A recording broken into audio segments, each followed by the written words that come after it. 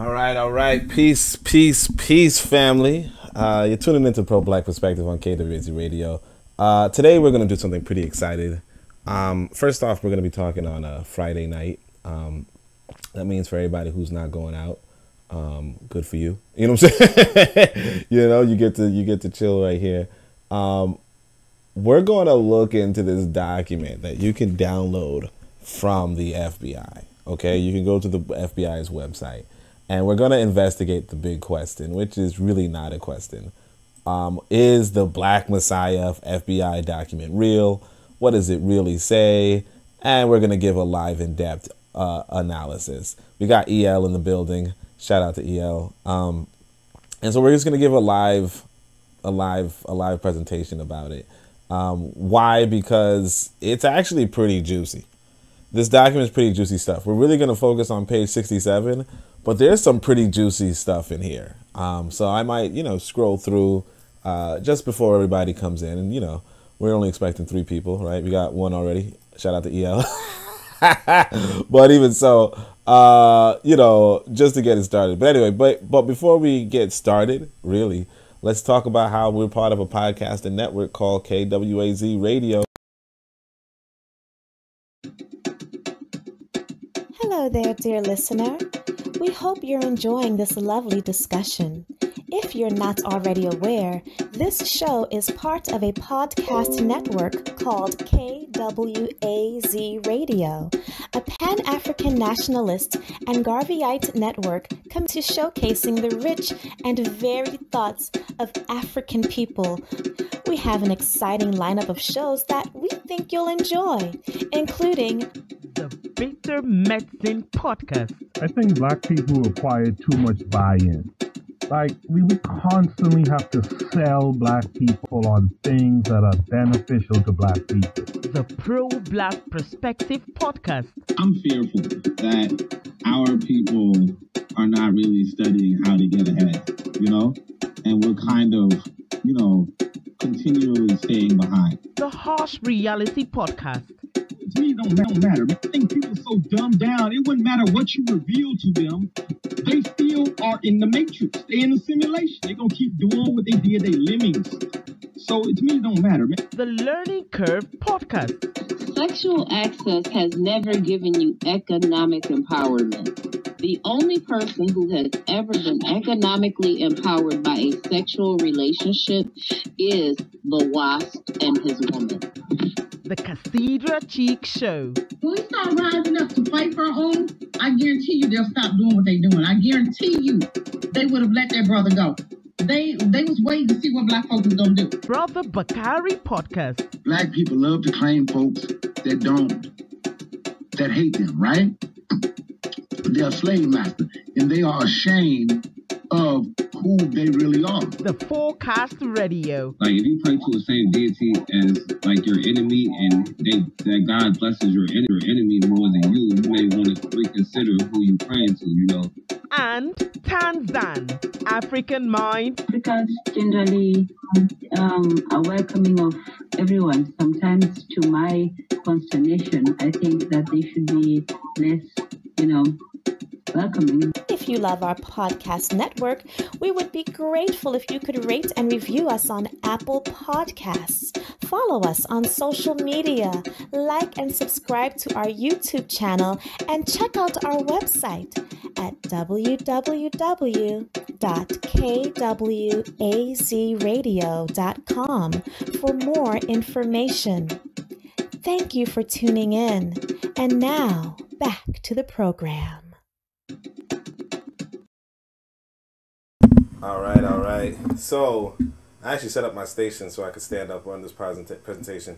Check this out, though, fam. Guess what? You can join the conversation whenever you want. I put the link up there so we can have a wider discussion. There's not really much to... I don't like how this document is, like, slowly loading. So the main page we want to go to is page 67. So we're just going to scroll through, see if we notice anything, because I was really, really interested in this kind of stuff. Because what the FBI does in releasing this document is they tell us what kind of, at least a handful of their strategies or a handful of their motivations Their motivations are pretty obvious. They do not want a Mau revolution in America. They don't want you being violent against them. And so the whole idea is really to stop militancy. You know, and that's the thing that we have to realize or recognize is that, honestly, this white boy does not mind. Like, as long as you're not Nat Turner, he doesn't care what you do. As long as you don't fuck up his paper, he don't care. You know, I think it was Ida B. Wells who said, no, actually, I know it was Ida B. Wells, but Ida B. Wells said, the white man's dollar is his God. And and I can't remember actually the full quote, but something along the lines of, if you really want to disrupt him, you don't mess with his money, fuck with his paper. That said, we're gonna look into, and this white boy says the same thing. You know, he says the same thing. He says, don't mess with my paper. And this is why, you know, some of you might be like, why are you talking about this? You can get in trouble. No, because I don't fuck with the white boy's paper. You might not notice it, but I don't. Like, this white boy don't want you talking about violence, and he don't want you fucking with his paper. And the thing is this, I'm not even into, like, my thing is I just want to leave. You know? And so if you just want to leave, this is what Garvey says too. Garvey's like, yo, if you just want to leave, man, like you're good. You're good.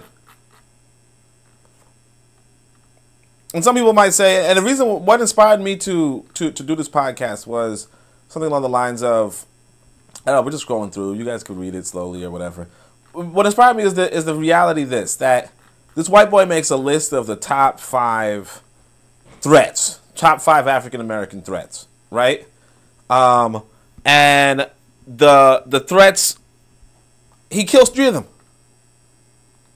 He kills 3 of them, says the other guy's too old, and then and then the other one, the foreigner, you know, runs to Africa. And my thinking is the foreigner, Kwame Ture, right, was a smart one. No disrespect to the other ones, but he was a smart one. Because if you see how deeply ingrained this white boy was in these organizations, it didn't even make any damn sense what you were trying to do. You were trying to do a Mau revolution in front of his face. Come on. EL says, to see your enemy and know him is a part of a complete education of man. Yep. I tell you guys, by the way, so one of the reasons why I'm doing this podcast tonight is because it's Friday night. And usually on a Friday night, you might be like, yo, you know what?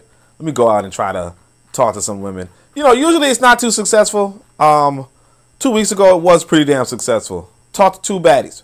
2 nice looking women. I'm telling you the truth. Got their numbers, right? Hold on a second. Somebody joined. I got their numbers, right?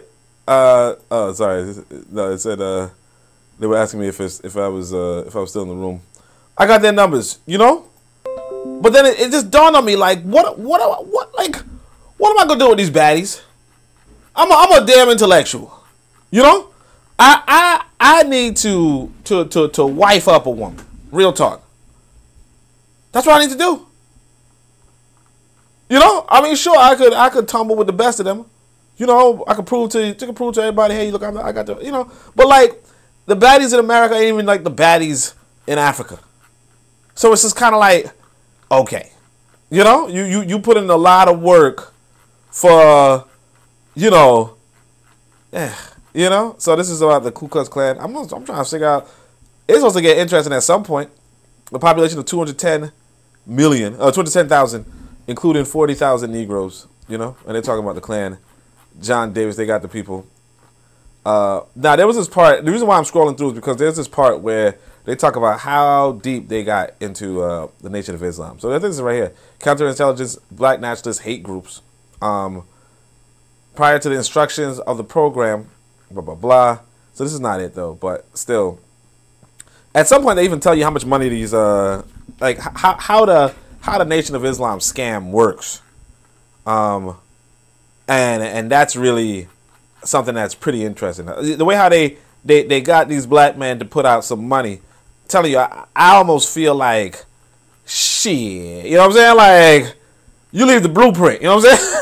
You know, I'm not hurting for cash, but you know, shit. I'm telling you, man, they had these people buying the newspapers for $24. Okay, $24, 150 copies, selling them for 20 cents each, making $30 back, right? And so they can get the $6 for that. But on top of that, they already paid. What's it say? We should develop a complete facts regarding the alleged prostitution ring to determine the federal or local prosecution is feasible to exploit the situation to the fullest by some of the former. Okay, so let's see what that is about. So they're saying something about a prostitution ring somewhere in one of these black. Oh, Nation of Islam, obviously. The Bureau, I can't even read this. Bureau feels that this incident affords an excellent opportunity. Oh, feels exploit the situation by counterintelligence. Let's see what the first sentence is. Okay, something about Nation of Islam. By counterintelligence action that will discredit and disrupt the NOI and in Dallas possibly completely neutralize the NOI in Dallas. Accordingly, you should immediately conduct all logical investigation to verify and determine the complete details surrounding these allegations. Your investigation should be coordinated with your white slave traffic Act intensification program to determine if any federal violations exist. Results of your investigation as to the NOI should be submitted under the NOI caption and letterhead, blah, blah. By the same date, we should submit under this kind of, all right, so they don't really say much. It's just like, yo, I think we got something. We think that they have a prostitution ring in Dallas, which is not surprising, you know? Like, you know, what we know, like, you know, hindsight is 20/20. You know what I mean? It's just not surprising. Like, if you know how silly motherfuckers are these days, like, they were, I mean, let's just say they were as silly. You know, they probably been, some of them more silly, some of them less silly. But let's just say they were as silly. You know, human greed and human stupidity do not stop. Like, they didn't start recently. They're an item.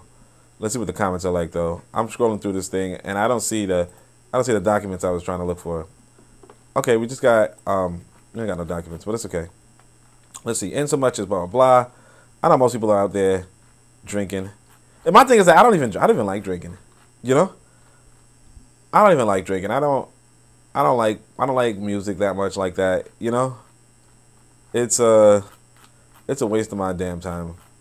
What I need to do is I need to learn, read. This is a part of that reading. So I did scroll through this earlier. I'm surprised that there's nothing. Let's see. Appendix right here. So this is it right here. This is one of those things right here.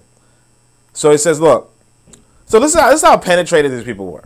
All right. So on July 1st, 1960, sources advised that a Nation of Islam group had existed at Fort Worth, Texas. Since January 1957, a group had existed in Dallas, and since September 1959. These sources advised on June 1st that since July 25th, 1960, right? So they advised in 62 that since 1960, the Islam believers of both Fort Worth and Dallas, Texas, have been meeting together as a merged group known as Muhammad's Temple of Islam in Dallas. All right, the purpose of the Muhammad's Temple of Islam in Dallas is to follow the teachings of Islam as handed down by Elijah Muhammad. Oh, no, that's not it. So they're just telling you, hey, look, we had agents in 1960, right? That's not the one, though. That's not the one. One of them is like, oh, we got him to, like, he didn't change his message, right? Is this it? Yeah, so this is it right here. So in the past, so let's just read right here. So he says, look, let's talk about the issue of Islam.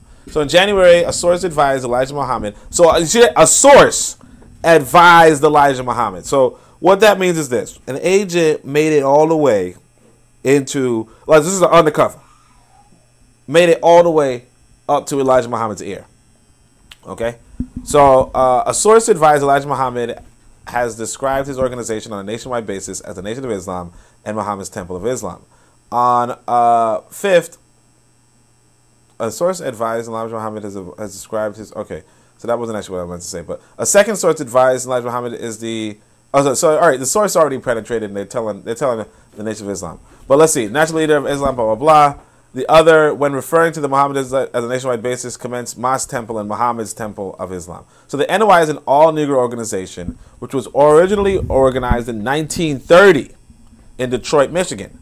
Muhammad claims to have been selected by Allah, the Supreme Being, to lead the so-called Negro race out of slavery in the wilderness of North America by establishing an independent black nation in the United States. Already, in one ear out the other. Members following Muhammad's teachings and his interpretations of the Quran believe, and they put in quotation marks, the Quran, believe that there is no such thing as a Negro. The so-called Negroes are slaves of the white race, referred to as the white devils in the United States, and the white race, because of its exploitation of the so-called Negroes, must and will be destroyed in the approaching War of Armageddon. Okay? So, you're on notice. In the past, officials and members of the NOI, including Muhammad, have refused to register under the provisions of the Selective Service Acts and have declared that members owe no allegiance to the United States, right? So that's one notice. On May 5th, 1958, so look at this. The first source advised Muhammad had, upon advice of legal counsel, tempered his personal statements and instructions to his ministers concerning the principles of the organization in order to avoid possible prosecution by the United States. However, he did not indicate any fundamental change in the teachings of his organization. So somebody came up to Elijah Muhammad and said, "Look, you got to stop. You got to stop talking about like you gotta United States government can prosecute you, right?" So this right here, it says a third source advised Muhammad had in early 1958 decided to de-emphasize the religious aspect of the teachings of Islam and to stress the economic benefits to be derived by those Negroes who joined the NOI. This policy change, according to Muhammad, would help him acquire additional followers and create more interest in his programs. Now, here's the thing about this, right? So again, we're not really focused on this part, but it's juicy, you know. What the FBI is going to show is actually the inner workings of the thing. So this is the Muslim girls training. Nothing really here interesting, just that they learned history, right? They joined civilization class, it is interesting, but it's not juicy. Like, you kind of probably already knew that. What's interesting is how much people were being paid, and later on how the leadership was getting, buco dollars, which is important because, one, it tells you how to freaking make a scheme, obviously. This is about Stokely Carmichael, United Front, Kwame Ture, and basically the meat and potato, the juice of this. I think it's really interesting, and like I said, I'm showing you guys the primary source. I could obviously just talk about it, but I'm showing you the primary source, just for primary source sake. Let's see, Brother Bakari's here. Brother Bakari, I got the link in the chat in case you wanted to jump up. I said to myself, look, it's a Friday night. I know Brother Bakari is going to say stuff. So, let's see. In the past, blah, blah, blah, segregation. Stokely Carmichael right here. And look at this. It is believed it would also be a deterrent for any activity which militant groups. Like, realistically, this white boy does not want militant groups. He does not want you to do Mau Mau. And he kind of says it. Later. But I just wanted to scroll through. What page are we on? Yeah, we're on page 44. I kind of did want to see some of the stuff after that page, but let's see. Elijah Muhammad, respect to so forth. And I'm just mad that this page doesn't load right away. Ensure your alertness, blah, blah, blah, predilection. Was not hired because of below average scholastic records. Damn. Covers Rhode Island. Exposing the NOI should be particularly valuable at this station. Look at this. A program exposing the NOI should be particularly valuable at the station. Remember, these are white boys just writing each other, just having a chat about how to sabotage black groups. Let's see.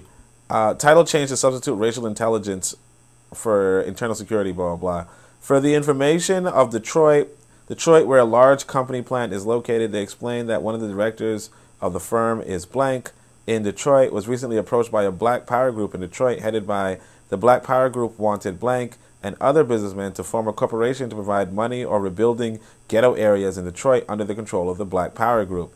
The blank said that blank realizes this group is composed of extreme militants and is concerned that they may have a red Chinese orientation.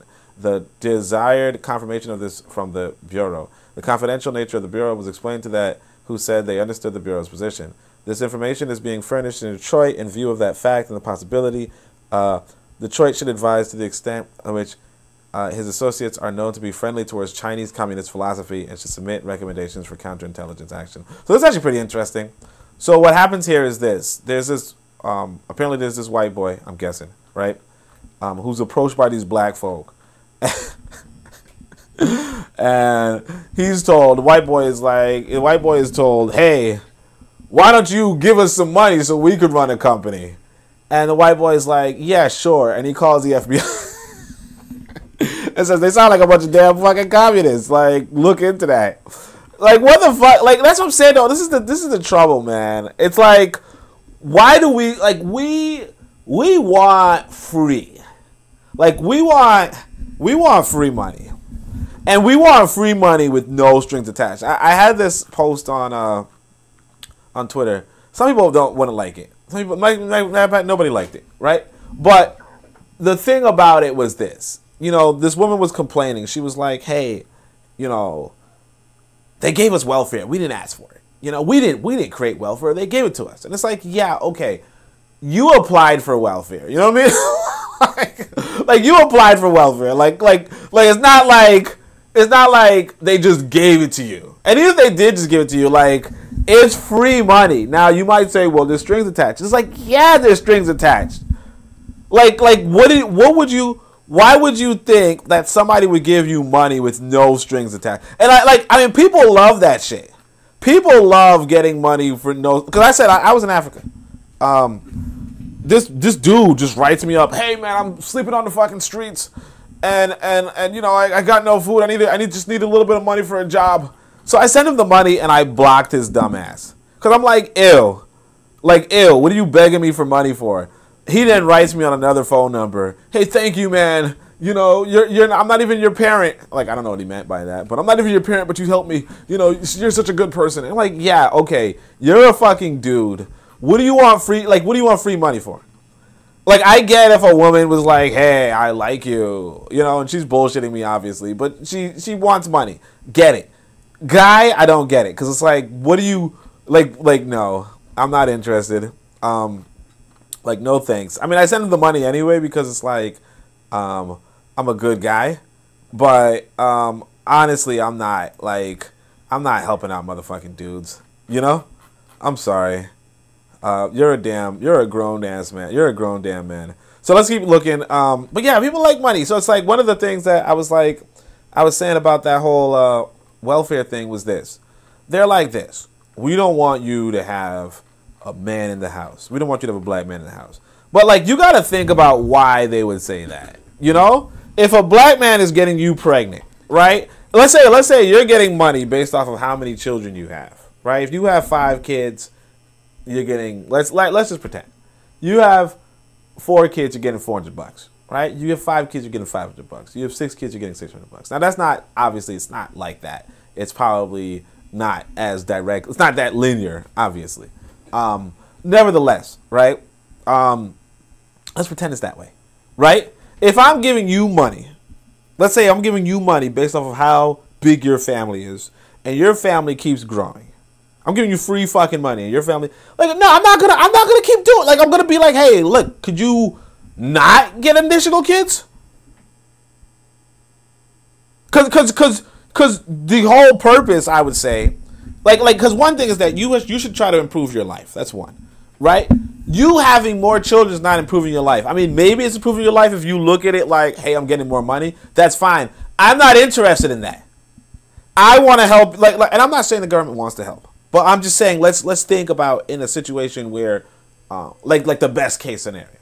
Let's say there was a motherfucking, you know, a Democrat that believed his own bullshit, right? In the best case scenario, you're saying to yourself, yeah, I'll give more money to the person with more children. And then the person with more children gets more children. And more children. You know, the example of Claudine, where she has 6 children from 6 different men, right? Or I don't know how many different men, but, you know, let's say she has 6 children from 6 different men, right? Why would you, as an agency, want this woman to be dating men who are not providing for her? It's one thing if you're dating a man who's providing for you, because sure, I could take away my money and you could live happily ever after. But it's a whole other thing to be like, hey, why don't you give me money? I'll give you money so that this guy, you know, could just get you pregnant again and leave like the other 6 guys. Come on. Anyway, so I mean, like, I don't know. I'm just saying I don't get the whole, hey, man, I didn't create welfare, therefore. Like, I don't get it. Oh, yeah, you didn't, so don't apply for it. You know? And it's like, well, yeah, well, I actually need the money. Exactly. And you need the money. And if you need the money, it's because the situation the situation for black people globally is trash. And we have to focus on how we can get ahead. You know what I'm saying? We have to focus on how we get ahead, not, inventing problems like I got free money, but I was told to cut back on having more kids. You know? I ain't got an economy functioning. Right, and I'm getting free money for it, but I was told to, so I'm being fucking depressed. Like no, there's more to this, right? But anyway, let's go into this thing right here. So this is actually pretty interesting. So he says the following information with regard to the Nation of Islam is set forth for consideration by the Bureau. So it is noted that the Nation of Islam requests $12 weekly dues from each member in the NYC area. Each member is also requested to purchase 150 copies of Muhammad Speaks newspaper per week from the local mosque at a price of $24. If the member is able to sell all 150 copies at 20 cents each, he is able to net $6 for himself. Thus, each participating NOI member must turn in approximately $96 in paper money plus $48 per month in dues to Mosque number 7, New York City. I think that's actually Malcolm X's mosque. This represents a total of $145 from each member, with approximately 500 people in NOI contributing dues and paper money each week. The New York City mosque is able to take in approximately $72,000 fucking dollars a month.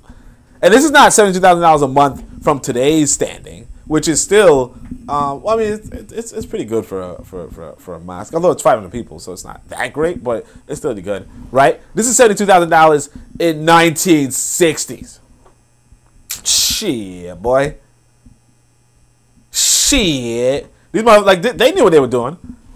Okay, they knew what time it was. So add to this the regular collections, which are taken up each Sunday, Wednesday, and Friday night, plus the Savior's Day collection, for which each member is expected to contribute $100. Shit. In addition, the restaurants, bazaars, and bakeries all contribute money to the mosque. Admittedly, a good portion of this money eventually finds its way to Elijah Muhammad in Chicago. However, it is felt that the leaders of the NOI mosque take care of themselves before any funds are sent to Muhammad. And here's where it gets kind of crazy. Because I said this is probably a mosque that Malcolm X was in, right? Malcolm X dies poor. We talk about exploitation and shit. Okay. Like look at your church. Like that's your church exploitation. But all right, we going. To have expressed hostility, is reported to have made the statement that he caught any spies in the NOI, he'll personally kill them. So somebody said they would kill whoever's a spy. Prior to the NOI affiliation, articulate speaker who constantly condemns Christians and Jews and speaks disrespectfully of the U.S. flag, he has stated that all white people are to be destroyed. Okay, so there's somebody who was a bad mamma jamma, but we don't know who it is because it's redacted. Another $1 million was to be raised outside New York City. Shit, these motherfuckers, they were moving bank. They were moving paper. And so later on, they're going to talk about, so it is felt that an effort should be made to, not this one right here, but enlighten the NOI membership of how well their leaders live on the hard-earned cash of the followers. It can be pointed out to the membership that they are being swindled by these men. It would undoubtedly cause the NOI leaders a great deal of concern and might even shake the foundation of the organization. It would cause the leaders to feel less secure when the membership has some knowledge of the economic benefits the leaders receive in forms of automobiles, homes. So they're going to say that they're going to, I think this might be it actually. So the date is unable to make a penetration into the NYO. So I don't know. That might be the spy agency. I'm not sure, right? Has been unable to make a penetration to the top leadership of the NOI in New York so far as the informant development is concerned. Some penetration of the top leadership might occur when their economic security is jeopardized. When funds and salaries are diminished and the NOI itself is threatened, efforts must be made to shake the confidence of the membership in their leaders. The information that the ample NOI funds are available to the leaders of the NOI must be made known to individual NIA members. And look at that. So they're saying, look, so I don't know what NYO is. So I don't know what NYO is, so I can't say definitively. But what I can say definitively is this. The FBI is saying, hey, if we could get their economic security jeopardized, right, we can infiltrate them. You hear what I'm saying? If we could get the economic security jeopardized, we can infiltrate them. And this is general. This is actually general policy. This is a matter of fact. If you were interested in a woman, right, and she's with another man, you get that man's economic security jeopardized, and you can get that woman. I'm telling you what it is. I've been on both sides. You know what I'm saying? I've been on both sides. But all right, let me see. Real Black Gentleman says, sup, Oni and Bakari. Peace to Real Black Gentleman. RBG in the building. You already know. Brother Bakari says, if reparations were given, there would be stipulations. I see why there was so much crime in the NOI. Yeah. Bit of Medicine came through. Bit of Medicine says, peace to everyone. Yeah, I mean, look, that's what I'm saying. Reparations with no stipulations. Like, we want free money with no stipulations. And it's like, people do that, but they don't do that a lot. You know what I mean? Like you see a bum on the street, you know, you might have, it don't matter how much money you have in the bank. If you're dropping a G on that, right? You probably at least taking a fucking video. You know, you're not just like if you just dropping a G on that, okay, fine. You probably got it like that. But most of us, we like, okay, you know, here's a 15 cents. You know what I mean? Oh, EL says New York office. Yeah. Oh, EL, you should have never admitted to that, man. I would have never admitted. I would have been like, nope, I don't know. You know, shit, I don't know nothing about the FBI's, codes. I'll just mess with you. I know. I see what you're saying. NYO. So they said in the New York office. Nah, you're good, yo. Don't worry about it. So yeah. So he's saying the New York office. Thanks, appreciation. Has been able to. So that's good about New York. So that's what Malcolm X is. Malcolm X is like, hey, no, you smelling funny. So I like that. But he's like, look. Economic security, and that's what I'm saying. See, the problem with the issue with that, oh my gosh, that's what I'm saying. Malcolm X was such a good man. He was such a good man, and that's why it disappoints me that the Nation of Islam is still in high esteem because of how they did this man dirty. Because just imagine, there's so much money moving into the NOI, and you know who's benefiting? Elijah Muhammad. From Malcolm X's efforts. And Malcolm X dies poor. Can't feed his kids. Type poor. No houses. No housing. Nothing for himself. And meanwhile his quote unquote mentor is banging secretaries and living in a mansion. At his old age. At his big age. You know, they said that the reason why Malcolm X and Elijah Muhammad were at it, and this is not me. It's not me saying. It's not me making it up. This is Dr. Ben Yakinen. He said the reason why is because originally Malcolm X brought a nice bright girl, light skinned girl, to Elijah Muhammad. Elijah Muhammad said, "Yeah, she's all right." After he slept with her, and then Malcolm X went and got him a dog. You know, a dog, nice dog sister. You know, Betty Shabazz. But. You know, like, what kind of fuck shit? You know? Like, this it was a sex cult with a bunch of money coming in. And it was mostly because of Malcolm X. You got to realize, remember, that organization was around from 1930 to so Malcolm X then joins in 1950, and there's a big explosion in popularity. Big explosion. Right? And it's because of Malcolm X. But he dies poor, and Elijah Muhammad has the fucking estate. And I mean, that's not unusual. You know, if you work for somebody, that's what happens. You know, if you work for somebody, that's what happens. You know, like, I'm not capping you guys. I'm saying, like, for real, if somebody said, hey, you know, Oni, I really like what you're doing, right, and it works for me, you know damn well I'm going to get the babes. You know what I'm saying? You working for me. What you expect? I'm not saying don't work for me. I'm just telling you what an IS is. You know, like, I mean, I might be a little more chat. I might give you your good share. Obviously, I'm not gonna do like Malcolm X and make nobody be broke. Not under my watch. No. You know what I'm saying? Obviously not. But that's why I don't even tell people come work with me. I tell you guys, hey, look, get your shit together. If you're gonna work with somebody, make sure you working. Make sure it's good on your behalf too. On your behalf too. You understand? I mean, obviously, I make sure people under me will be doing fine, but But real talk, that's what it is. Because I tell you, we were in the Discord. Somebody linked me this thing about the guy who makes Fruit Ninja, the developer of Fruit Ninja. He's like, I ain't get rich. People are like, damn, that was the biggest fucking app on the, you know, they're pulling in like, they say it was like $10,000 a day or some shit at some point. Right? They're pulling in money. And he's like, I could buy a house. You know what I'm saying? I could put a down payment on a house. Because he was working for somebody else. And it's like, there's nothing wrong with working for somebody else. There's nothing wrong with that. But you gotta also understand your worth. You gotta understand this other person's motivation while you working for somebody else. You know what I'm saying? Or at least you gotta be able to feed yourself. Well, I don't know. I mean, it's complicated. I mean, because like I said, I'm about to build this restaurant, so it's complicated.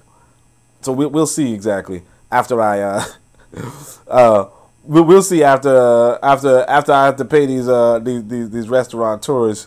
You know, I mean, obviously I'm gonna pay better than other people, but still, we have to see. You know what I'm saying? Because I also want to, you know, keep the restaurant up. So, you know, since I just Googled it, yeah, I feel you. Rip by Gentleman says it's kind of like that Willie Lynch letter. Even if it's fake, the intent is put forward. Yeah, shake him. Bitter Medicine says shake my head. Yeah, I wrote down who actually wrote the Willie Lynch letter. It was his brother. He wrote another book, but he wrote it, but he based it off of Black Jacobins. So he read Black Jacobins and he was like, damn, that's what they used to do to us? Okay, well, I'm going to write a book.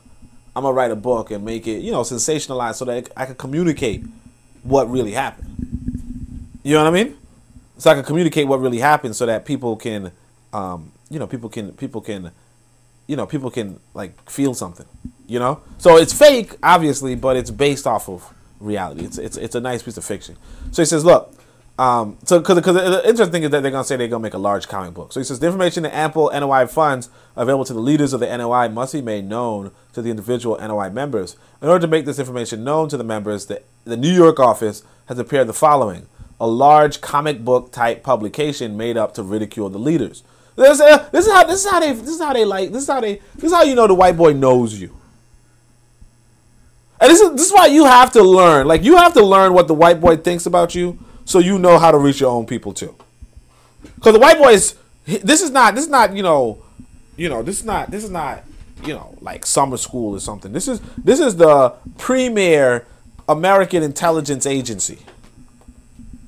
Okay, this is the premier American intelligence agency telling you, hey, you know what would be a good way to reach these black folk? A large comic book.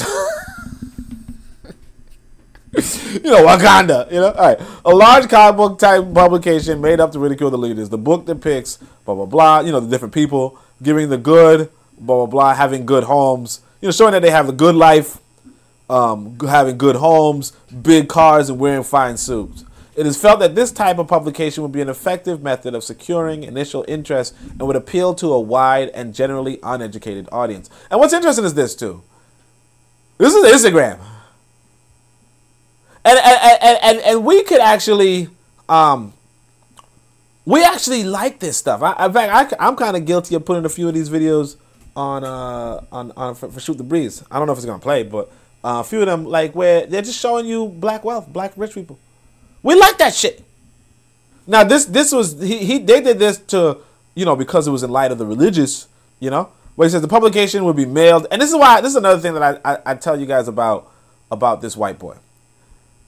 Why I don't really mess with America. I just heard, matter of fact, this Brother Baruti video, and he's just talking about sovereignty. And at some point, while he's talking about sovereignty, he's like, I might not even say this because somebody could just knock on my door later on if they say it. And I'm just like, what kind of sovereignty talk is that? Because he's like, yo, you got to absolute control. But like, nothing against him. But here's another thing about it. You don't own the post office. You know?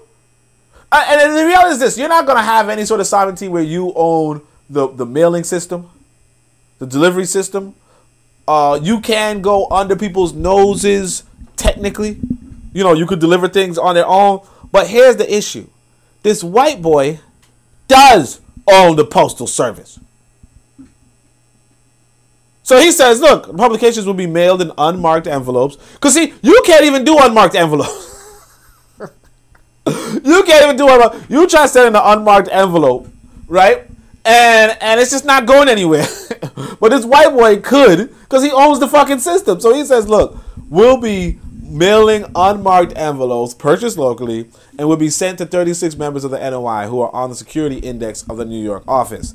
It would also be mailed to, and look, they got a security index of 36 people, only mailed to a selective number of 237 other individuals in the New York City area whose names have appeared on membership records of the NOI. They got your membership records. These letters, individuals reportedly joined the organization in 1963 and 1964, and all probability many of them are still members or have close friends in the organization. When the membership receives the publication, it can reasonably be assumed that it will cause some of them to start thinking and begin asking questions concerning the leadership. They may become disenchanted in the organization, cause others to be disillusioned. Perhaps future membership might also be reduced. This white boy was active.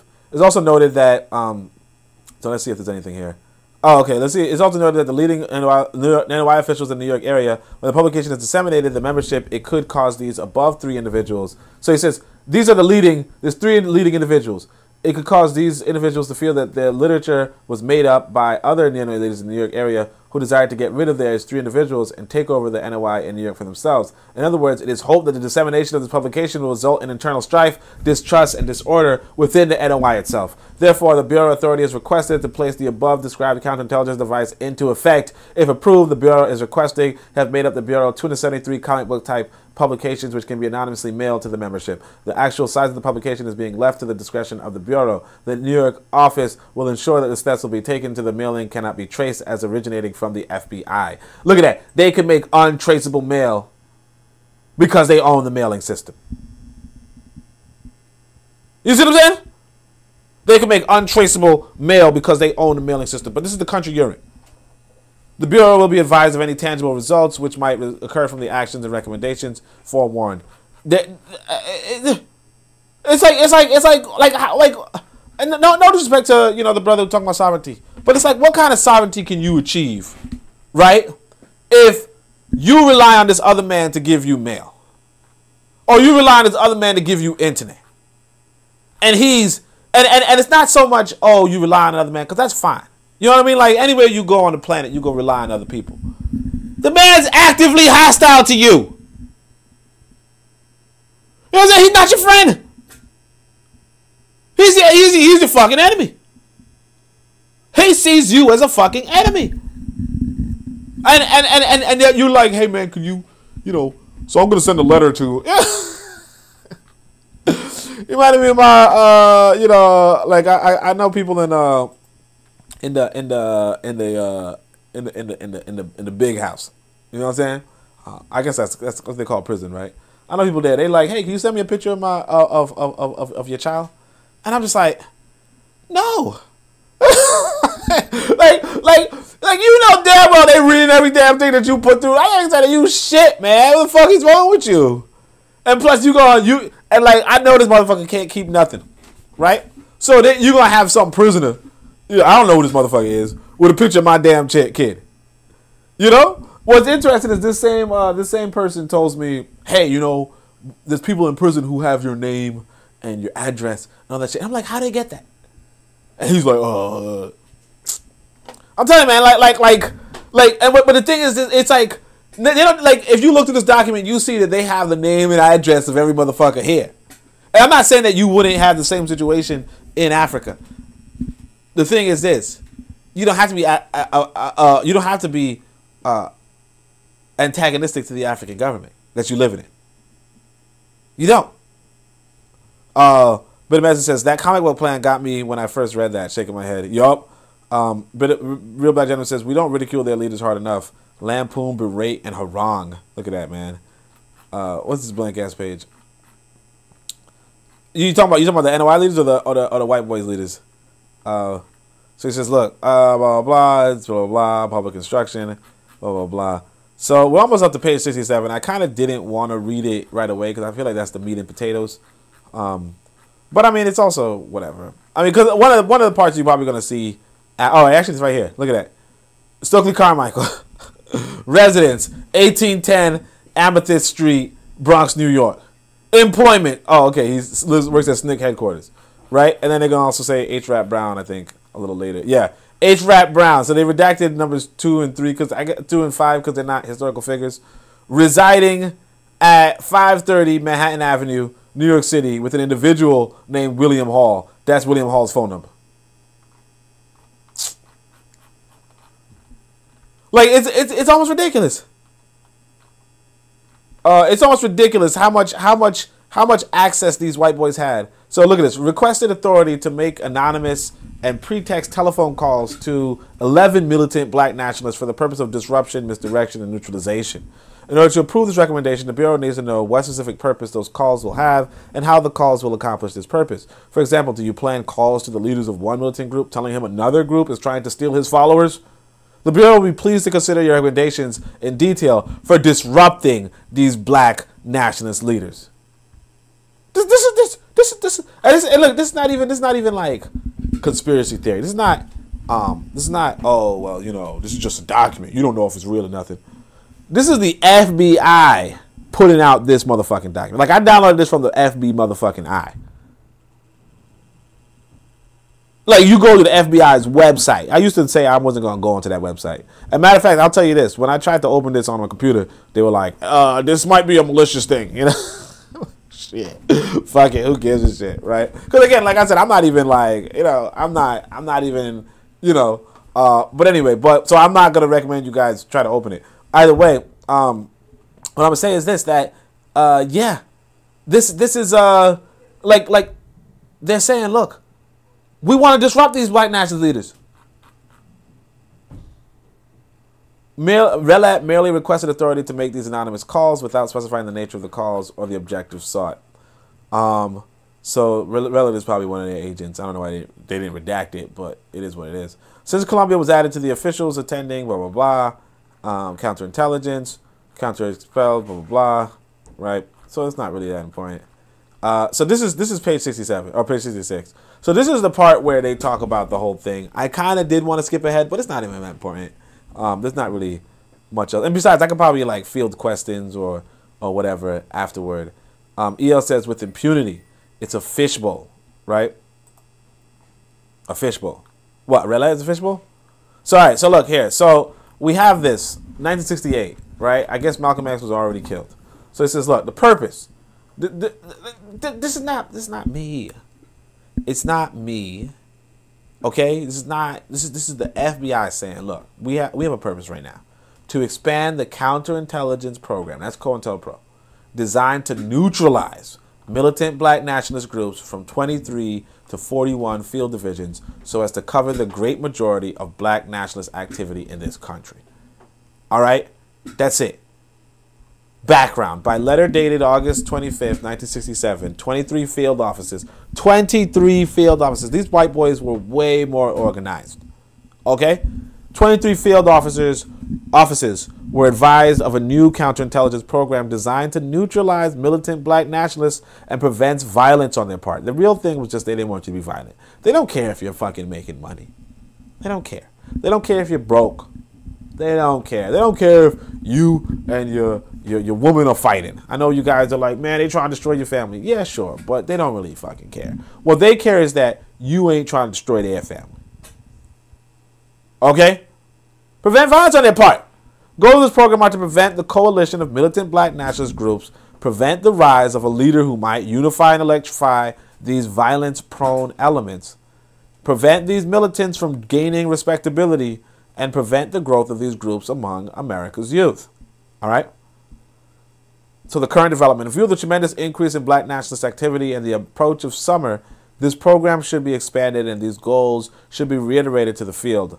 Attached Airtel also instructs the field to submit periodic progress letters to stimulate thinking in this area. What I like about this right here, the approach of summer, right?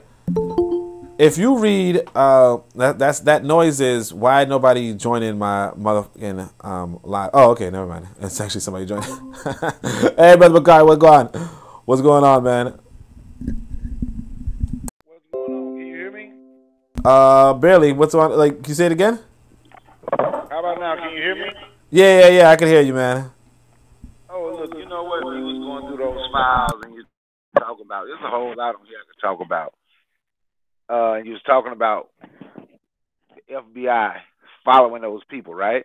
Keeping tabs. You know what's crazy, man? Growing up in a house with somebody who the government is following. Growing up in the house with somebody? Wait, what?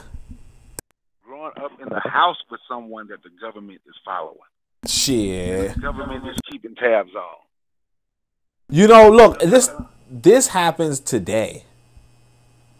Like, this happens today. Like, I know somebody who's like, yeah, like their every move is being watched because they did some, you know, quasi, like they encourage some sort of militancy, you know, and now they're like on a fucking list, you know. Yeah, the government it's not a joke, but at the same time, it's like, what do you expect? You know? You know, they come to funerals to make sure people are dead. Trust me. Shit. And everything at my dad's funeral, man. They come to the funeral to make sure you're dead. You know what? There's this oh my gosh, there's this BBC series. It's called, I think it's Undercover or something. Really effing good. Like it's about Black American militants type thing. But it's a drama. It's really good. But they had that kind of scene in it where the guy, like one of the agents, was like really serious about this whole thing. But I mean, obviously it's a BBC thing, so it wasn't that. Like it was good for like if you want a date night, you know.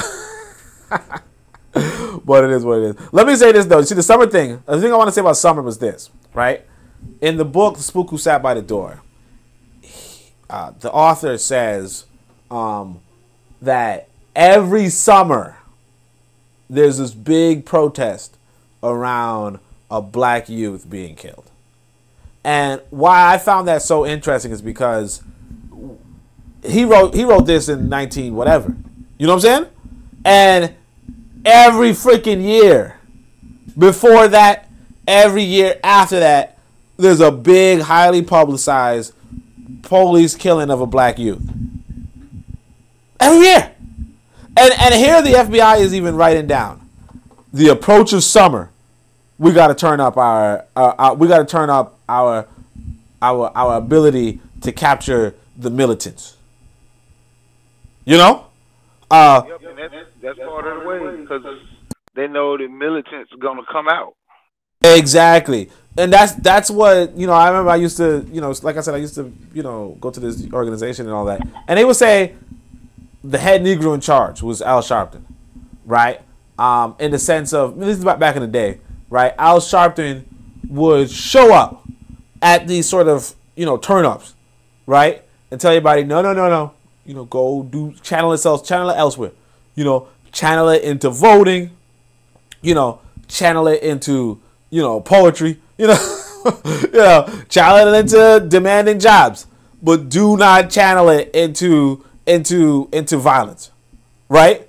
And you know, we know that's the, like, we know that's the case when we have the NOI, not the NOI, the BLM, when we have that kind of thing. But but today it's like you almost don't even need it.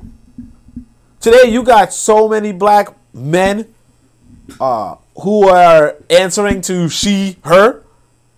You know, you got so many that it's like you almost don't even have to worry about it. I mean, obviously they didn't stop. They're not going to stop. These white boys are going to be on top of us. No homo, right? But like, yeah, it's bad. It's bad. I don't know. You have anything else to say before I continue? You know, and that's what and you know, I'm gonna tell you something. And in all honesty, they're doing their job. We're not doing ours, right?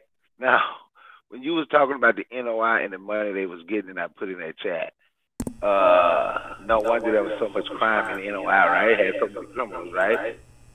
Man, now when you was going through that, each member had to give $12 a week, right?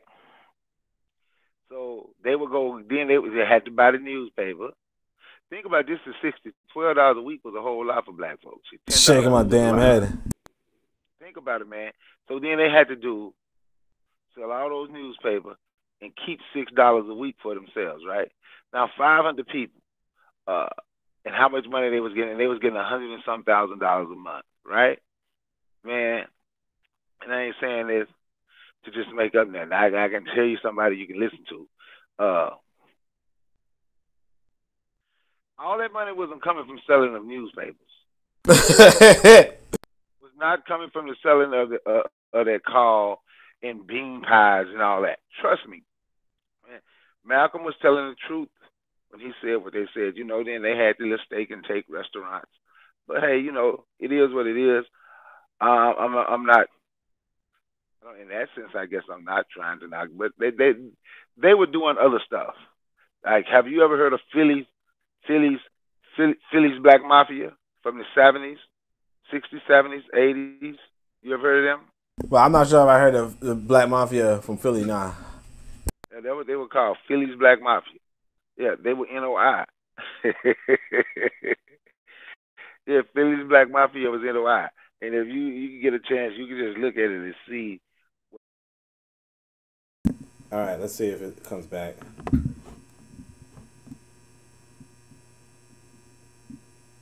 Let's just see if it comes back.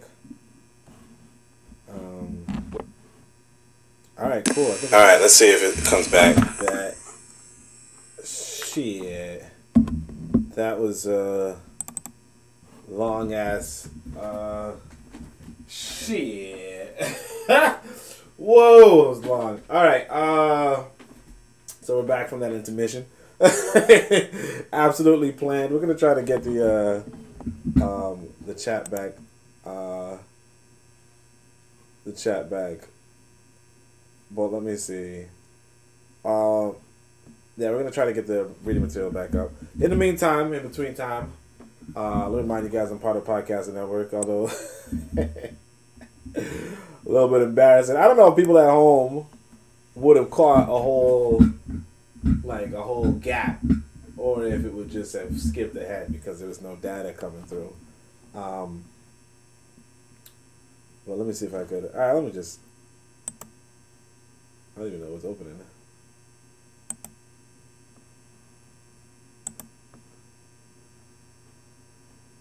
So we got the YouTube, we got this going on. We just got things opening up. Yeah, it's the right document. Opening up at least. I don't remember what page I was on, but we're just gonna skip. Oh, we're gonna skip ahead to 66, I guess, and just go from there. So this is it. All right. We're gonna try to open up the chat again. It's just loading really slowly. In the meantime, in between time, although I think you click the same link, I'm just not in it yet. So he says, look, let's get back to it.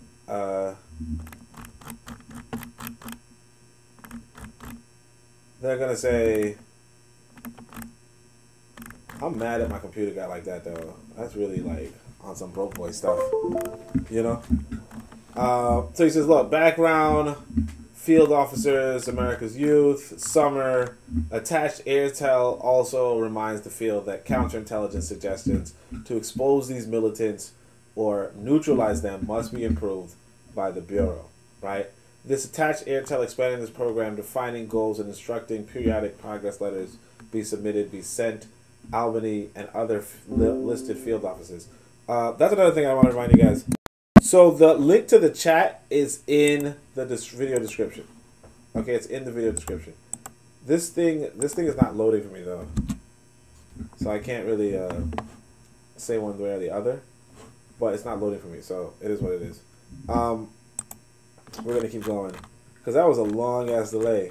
Hopefully you guys got some water or something. Shout out to everybody who stuck around. And shout out to everybody who left. You know what I mean? Like, you know, like freedom. Title is changed to substitute racial intelligence for internal security for bureau routing purposes. So, personal attention for all the following SACs. They have 2. Don't know what that means, but 222, right? Let's go on. It says background. The letter dated 8/25/67. The following officers were advised in the beginning of the counterintelligence against militant black nationalist groups. So look at this. They're telling you basically they're telling you where black folk are. Where black folk could potentially be a threat. Albany, New York. Atlanta, Georgia.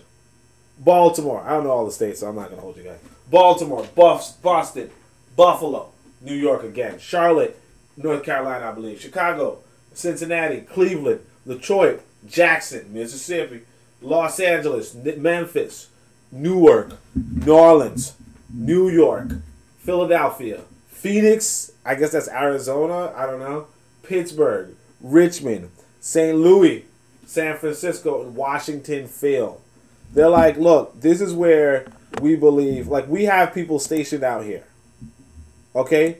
We have people stationed out here, and we're like we're already ready for them. Hold on a second. So they're telling me I could join the chat now. I could allow for both of these. Something went wrong with this. So they're telling me, yeah, okay. So I'm in the chat room. If anybody wants to join, I'm in the chat room. Let me see. Let me put down the meeting info again. Hopefully my computer don't fry again, but you know, it is what it is. I mean, obviously we could just quit. The computer fries again. We should be near the end, so it's all good.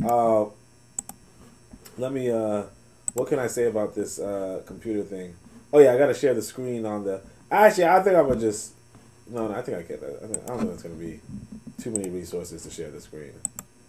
I think what happened, like I said, I had the computer on pretty much all day, so that. Again, I think this white boy kind of just, you know.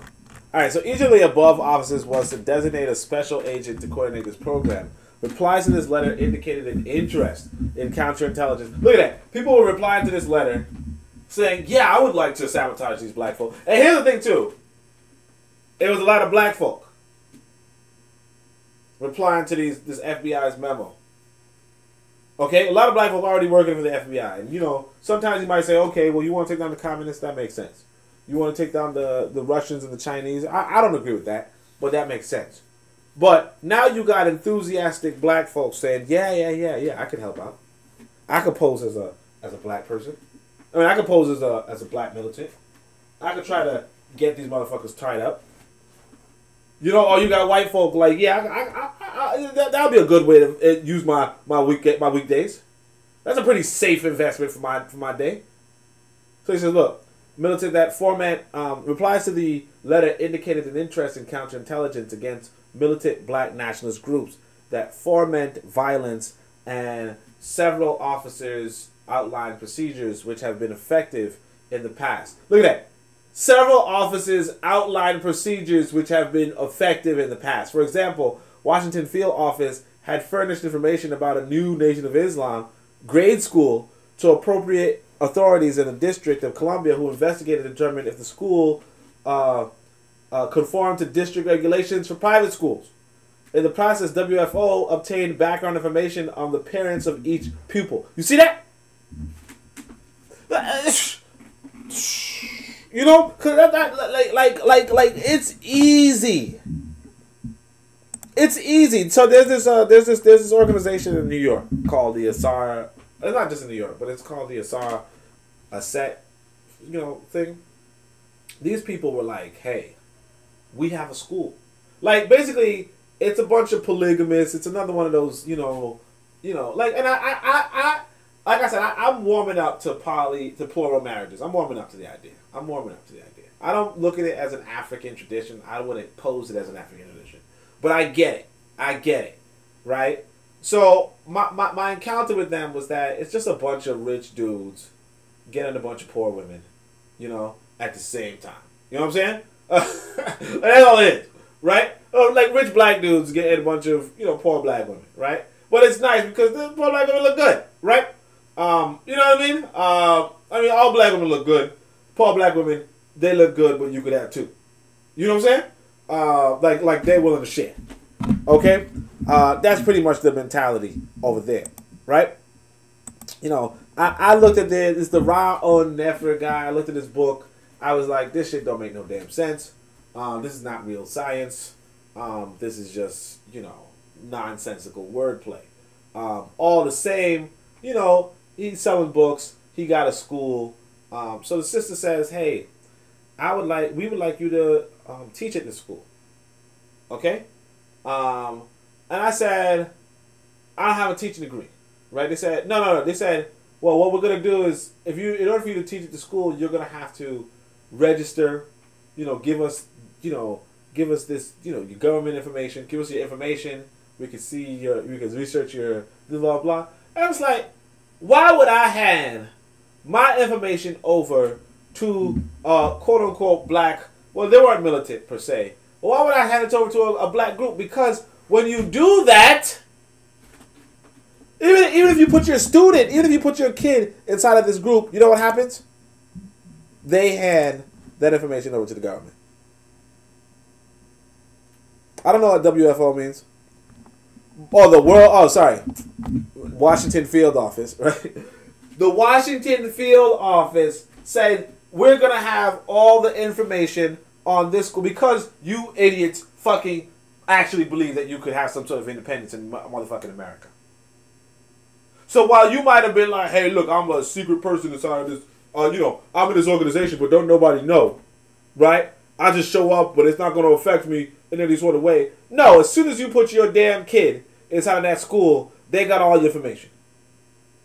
When you were putting fake names in the meeting, because like sometimes I would go to places and I would put down fake names. I'd be like, yo, yeah, it's Martin D showed up. You know what I'm saying? I'm like, oh, Marcus G showed up. You know what I'm saying? Yeah, like obviously fake names, right? What was I saying? I can say, Julius N showed up. It's obvious fake name. I answer to it. You say, hey, Julius. I'm like, yeah, what's up, man? But then if I put my kid into a school, they're like, oh, well, you got to put all your information. You got to put your social security number. You got to put this on and so forth. And guess what? We're giving it right to the NYO. We give it right to the NYO. This is why, like I said, it doesn't even make any sense for you to try to organize in Black America. It doesn't make any sense. Because you do something noble, like put your child through a school. Guess what? You're now on the motherfucking list. And it's not me telling you this. It's not, oh, I got a tinfoil hat, I'm conspiracy theory, I'm just thinking. It's not me telling you this. If it was me telling you this, you could be like, well, this is the FB motherfucking I telling you this. Says, oh yeah. Hey, look. This is not just the FBI telling you this. This is the FBI telling you this in the context of, oh, we got some effective procedures from the past. This was effective. Make those motherfuckers build a school and then get all the motherfucking fools information. It's not me. You know what I'm saying? Buana's in the building. Shout out to Buana. But I want you, somebody, please write to me. It's not you. Because I want people to understand that it's not me saying this. I want people to understand I'm not the one making up. This is how, what this white boy thinks is an effective tactic for sabotaging you. He said, oh, we're just going to get your fucking information through your kids. It's not me saying it. That's why I said I don't even like as soon as they told me I could work in this building, I said no, look, I'm not gonna work for you guys then. I don't need money that bad that I'm gonna fucking put myself on a motherfucking list. Or look right next to you motherfuckers. You see? I don't even like you guys. No disrespect. You know what I mean? You pay me under the table like a motherfucker. I don't give a shit if you pay me less. You pay me on the motherfucking table. That's it. You know what I'm saying? You ain't getting my motherfucking home address. You ain't getting my credentials. You ain't gonna look at my motherfucking degree. I got a degree. That's all you gotta know. Revolutionary Action Movement, RAM, a pro-Chinese communist group, was actively in Philadelphia in summer of 1967. And this is the government saying, not me. The Philadelphia office alerted local police, who then put RAM leaders under close scrutiny. They were arrested on every possible charge until they could no longer make bail. As a result, RAM leaders spent most of the summer in jail, and no violence traceable to RAM took place. Look at that. You're like, hey, look, man, we're the Revolutionary Action Movement group. Right? Police roll up and say, hey, look, you arrested. Oh, well, pay the bill. Oh, you can't? Okay. And that's it. That's the end of your movement. Counterintelligence program is now being expanded to include 41 offices. Look at that. They said we got 23 cities to look at these Negroes. We're going to make it 41 just to look at these Negroes even more. These officers added to this program should designate the agent familiar with black nationalist activity and interested in counterintelligence. Not, oh, well, research. Like, interested to coordinate the program. This agent will be responsible for the periodic progress letters being requested, but each agent working this type of case should participate in the formulation of counterintelligence operations. So you got black people, you got white handlers, black whatever. Barna says you belong in a classroom, bro. I don't know what that's trying to say, man. Now, like I said, you can't do classroom. You do a classroom, right? This white boy got you. He got you. See, right now the white boy don't got me. I'm not saying the white boy don't got me. I'm not saying he don't. But he don't got me like how he would if I did something like that. If I went around, like for instance, let's say it's easy, right? That's what I'm saying. Like this is why I don't tell people this, but I say this. I mean, somebody could say this. They could say it'd be really motherfucking easy to destroy, sabotage a black movement, cause y'all got no motherfucking security sense. And it's like good. Not everybody should be paranoid. That's fine. But like I said, I'm not even a resident. Like motherfucking ADOS done told me you ain't even one of us. So, and I appreciate them for that. That just means that if somebody is like, you know what I'm saying, like when somebody's getting harassed by somebody else and they already told you, hey, you ain't one of us. Like that's good. That means I don't gotta fucking fight. You see what I'm saying? And I like that. Cause I want to go to Africa. Like I already said, I got some bad sisters waiting for me in Africa. And I didn't just say sister. I said sisters waiting for me in Africa. So they said, ain't nobody showed up to my. They said nobody showed up to my chat. So they think. But like that's what I want y'all to understand. I got bad sisters waiting for me. So I shouldn't jeopardize that so I can sit around in the prison and play hide my butthole. I ain't trying to play that game. Like, what I'm saying? I live that life. I already hide it all the time. I ain't trying to make a game of it. You know what I'm saying? I'm trying to play hide my dick in a pom-pom. You understand? Some motherfucker made fun of me for saying pom-pom. He's like, it's probably a new term for vagina. I never heard of it. Like, what are you talking about? I'm Jamaican, man. Well, anyway, but like, yeah, I'm trying to play hide the dick. That's what I'm trying to do. Or hide the millions. Hide the wealth. I'm trying to say, hide the mansion. I'm trying to do that kind of shit. Hide it in the mansion. I'm trying to do that. I'm not trying to, I'm going to teach some motherfuckers who going to be spying on me. Who going to give all my information. So here's how you can do. You can sabotage a motherfucker easy. You could just offer them a good teaching career. Good teaching job. Right? And have the next motherfucker come in and talk about, we need to go kill these motherfucking crackers. You have this other motherfucker say that. Right? All of a sudden, you on the list. You investigated. You going to fucking jail. Y'all saw what happened to that sister. Her name is, I think it's Sekmet, something like that. Some sister. She was talking all that bullshit. Talking all that, we gotta fucking kill these motherfuckers. Kill them, blah, blah, blah. She started crying in prison. She started crying in the court. I didn't mean any of that stuff I said. It's just YouTube. Motherfuckers, do not think this white boy does not take his ass serious. Don't think he takes his nation building seriously just because you don't. Don't think he doesn't take his nation building seriously just because you don't. I take my nation building serious. That's why I'm not in the motherfucking classroom. I tell motherfuckers, you like what I said? Go fucking buy a book. Oh, you want your kid to hear what I said? Go buy your kid a book. That's it. You want me to explain it to you? I explain it to you in the book. Go read the damn book. You want me to go into your classroom so you could go and frame me? So you could have me speaking right after the H-Rap Brown. H-Rap Brown II. I'm going to speak right after H-Rap Brown II. And he's going to be like, yeah, bro, he's going to ask me a question right there. What about we going to kill these motherfuckers? What? Shut the fuck up, man. I'm trying to leave the country. Shut the fuck up. I got to apply for a passport. You understand? I got to go to the government and say, hey, can I get a passport? Can I go to another country? And he got to say yes or no. So I'm not doing nothing to piss this motherfucker off. You know what I'm saying? I ain't got nothing to gain here. I'll tell y'all, man. I tell you, there's baddies in Africa. I know a little bit of distraction. I want y'all to get this in your mind, though. I'm talking to this sister. Matter of fact, I go out, I think it was 2 weeks ago. I go out, I talk to these sisters.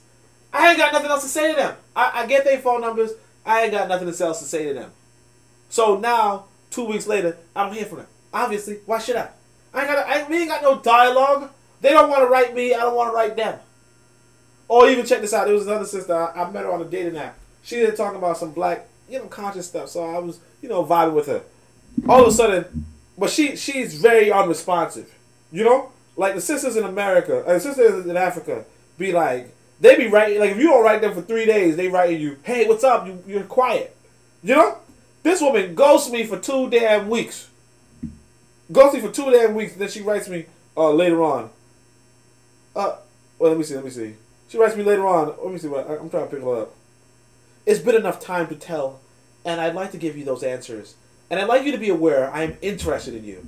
I'm just getting through a lot alone, and I wish... Shut the fuck up. You waited 2 damn fucking weeks to write me? Shut the fuck up. I moved on.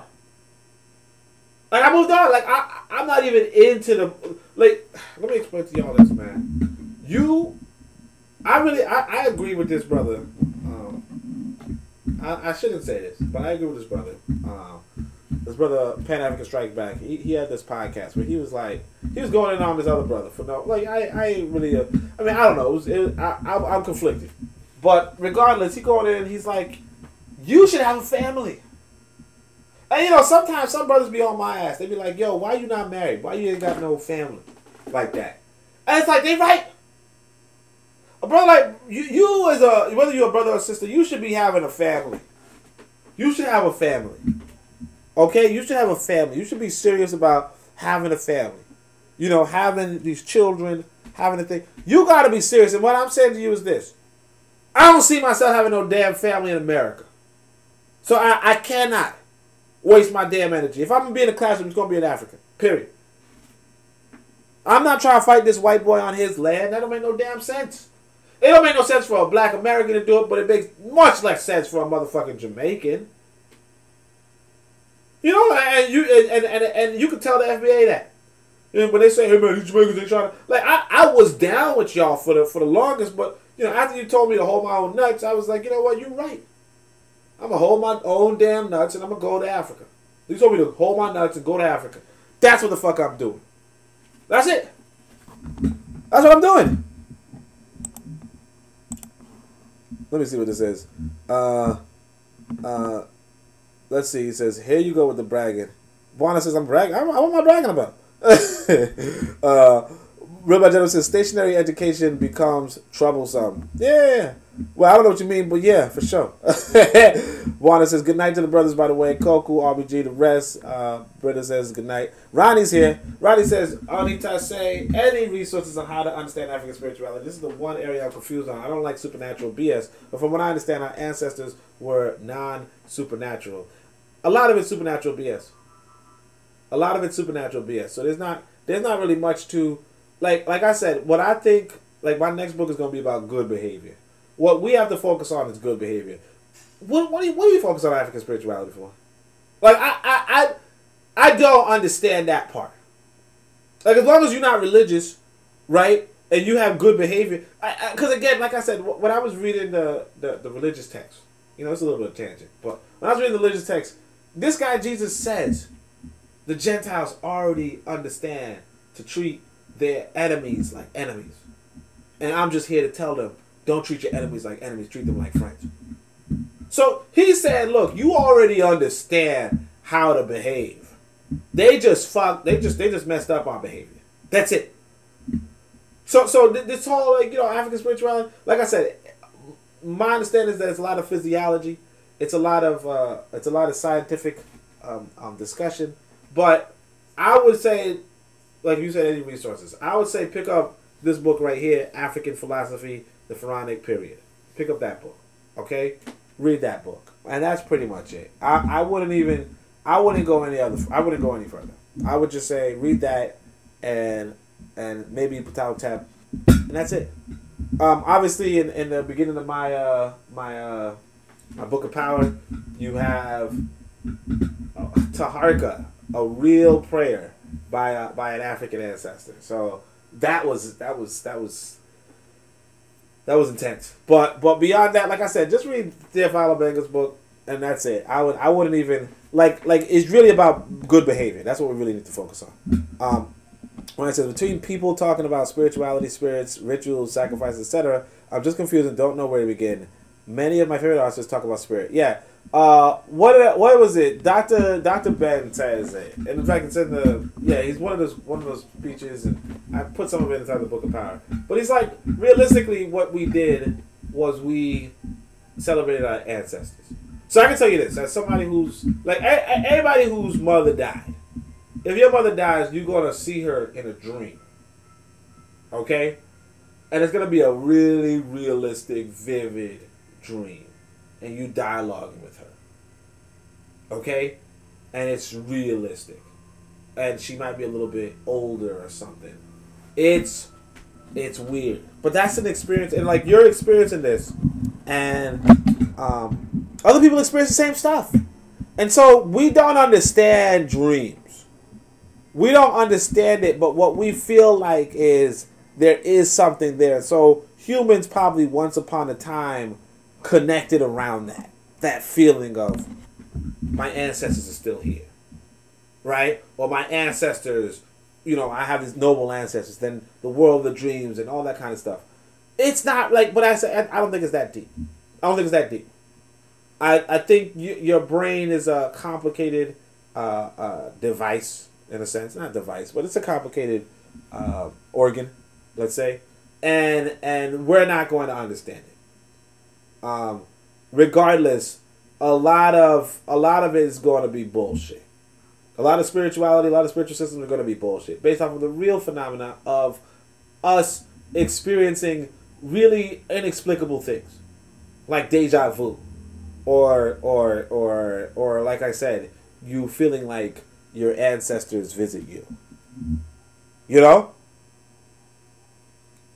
see, Barna says, "I see my pops in my dreams." You know what I mean? Like that's like a lot of us can't explain this kind of stuff. And of course, we could just dismiss it, but not every person, not every population just dismisses it. And so that's probably the origin of spirituality, where because Barna, a modern human being, modern human being with all the technological devices around him, experiences this out of this world, out of body experience, and he can discuss it and dialogue about it. And here's the thing. We might dismiss it today, but say you go back 10,000 years ago without all this technology, and somebody has this sort of experience, this sort of dream, and they dialogue about it, and the dialogue doesn't stop there like it would today, and then eventually something comes about from it. But remember, the spiritual systems, the spirituality, that's what I was telling this woman today, matter of fact. I said, our ancestors, they created these systems, these quote-unquote prophets and all that kind of stuff. They, even among the Muslims. I was telling her, I was saying, look, among the Muslims, this gentleman named, well, not gentleman, but this guy named Muhammad said, how can I get these Arabs to be a powerful people? And eventually they are spreading out around the globe. They conquer North Africa. They conquer Southern Europe. They conquer much of Asia. They conquer, they have empires in Western Africa. They do all this based off of this guy, Elijah Muhammad, saying, hey, look, this is the real, this is how we advance ourselves. This is how we change our behavior. We change our behavior. We start eating halal. We have our women dressed up modestly. We encourage our men to marry multiple women after they've accomplished wealth. We change our behavior, and we are able, and we practice warfare. We are able to conquer much of Africa, much of Asia, even Europe.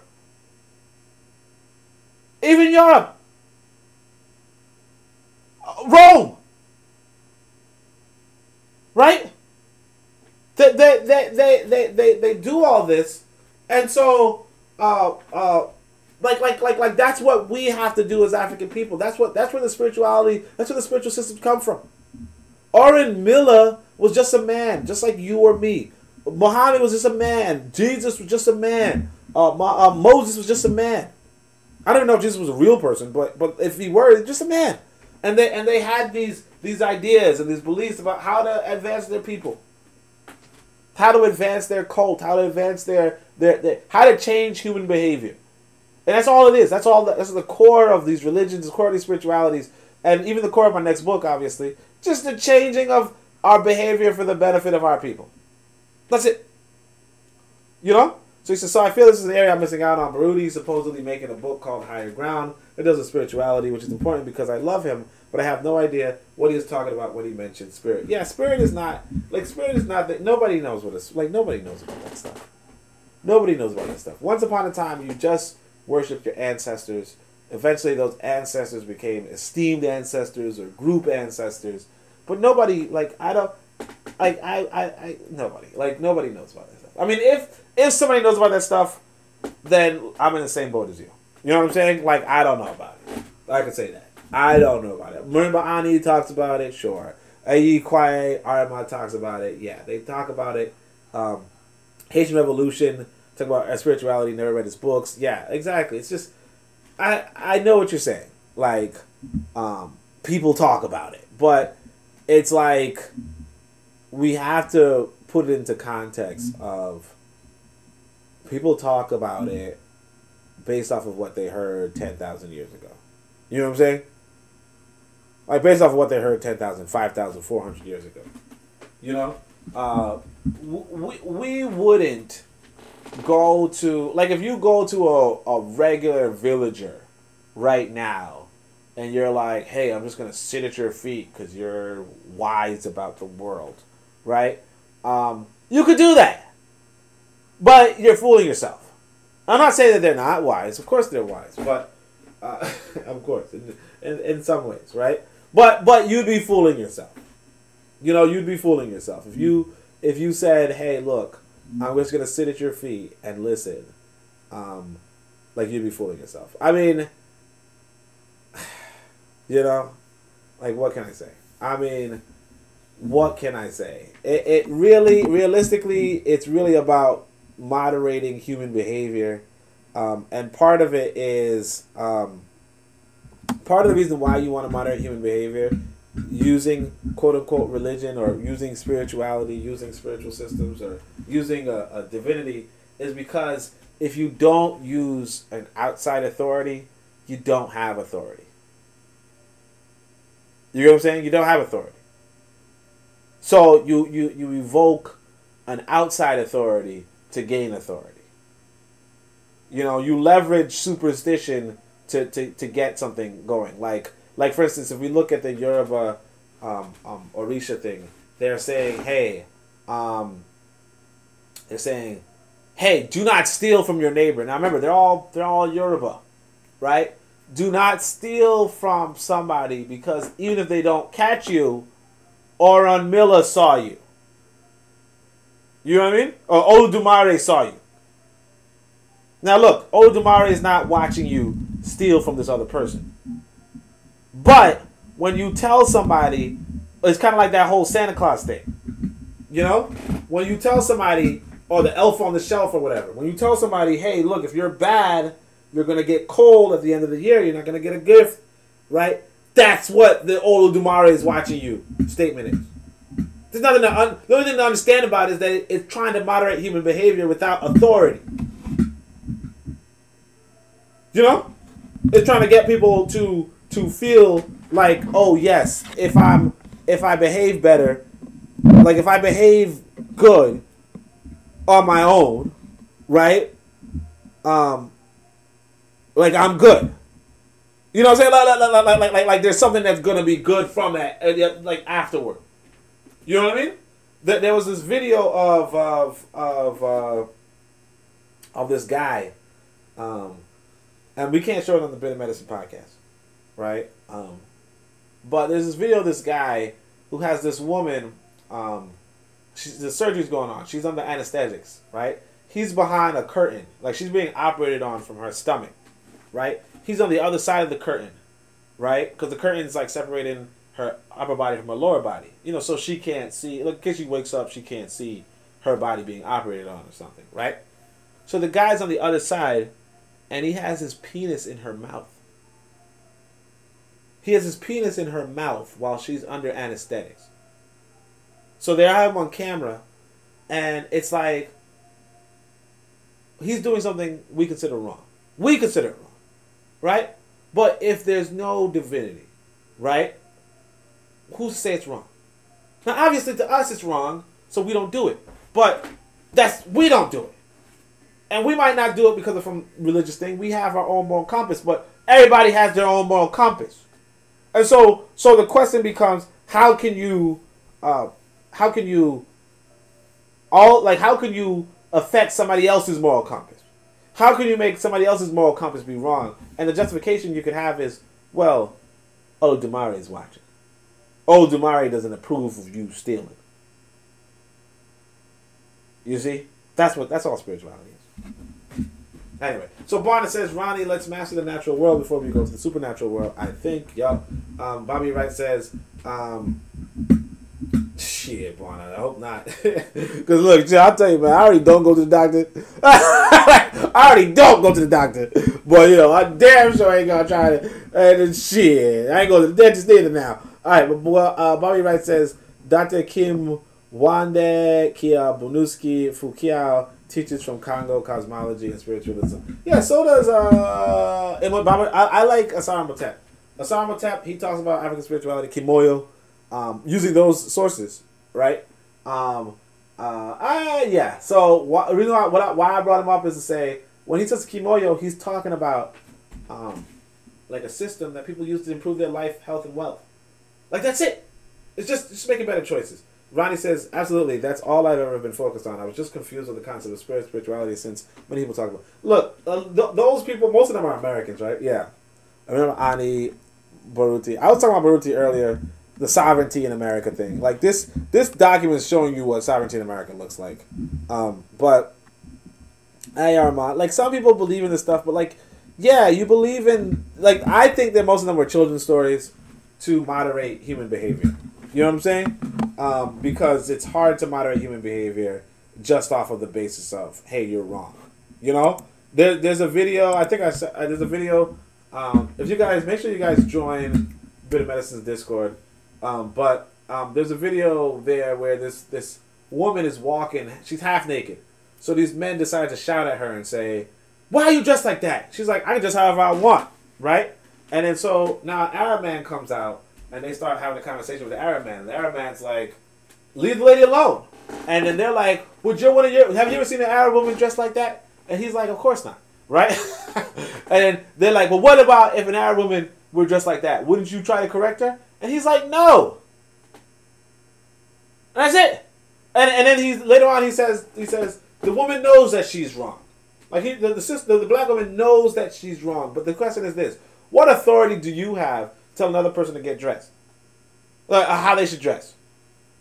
Like, what authority do you have to tell me that I can't walk around naked? Like what authority do you have to tell me that I can't walk around naked? I remember when I was younger, this white boy was, I was on this, this internet, whatever. And this white boy was like, when he picks up the paper, the newspaper, right? He picks it up butt naked. Opens his door. He's in a European country somewhere. Opens his door and gets the mail, and he's butt naked. He don't give a shit who sees his nudity, because he's in his house. You know what I mean? He's in his house. So the reality is, who can tell this person, oh, get dressed in your house?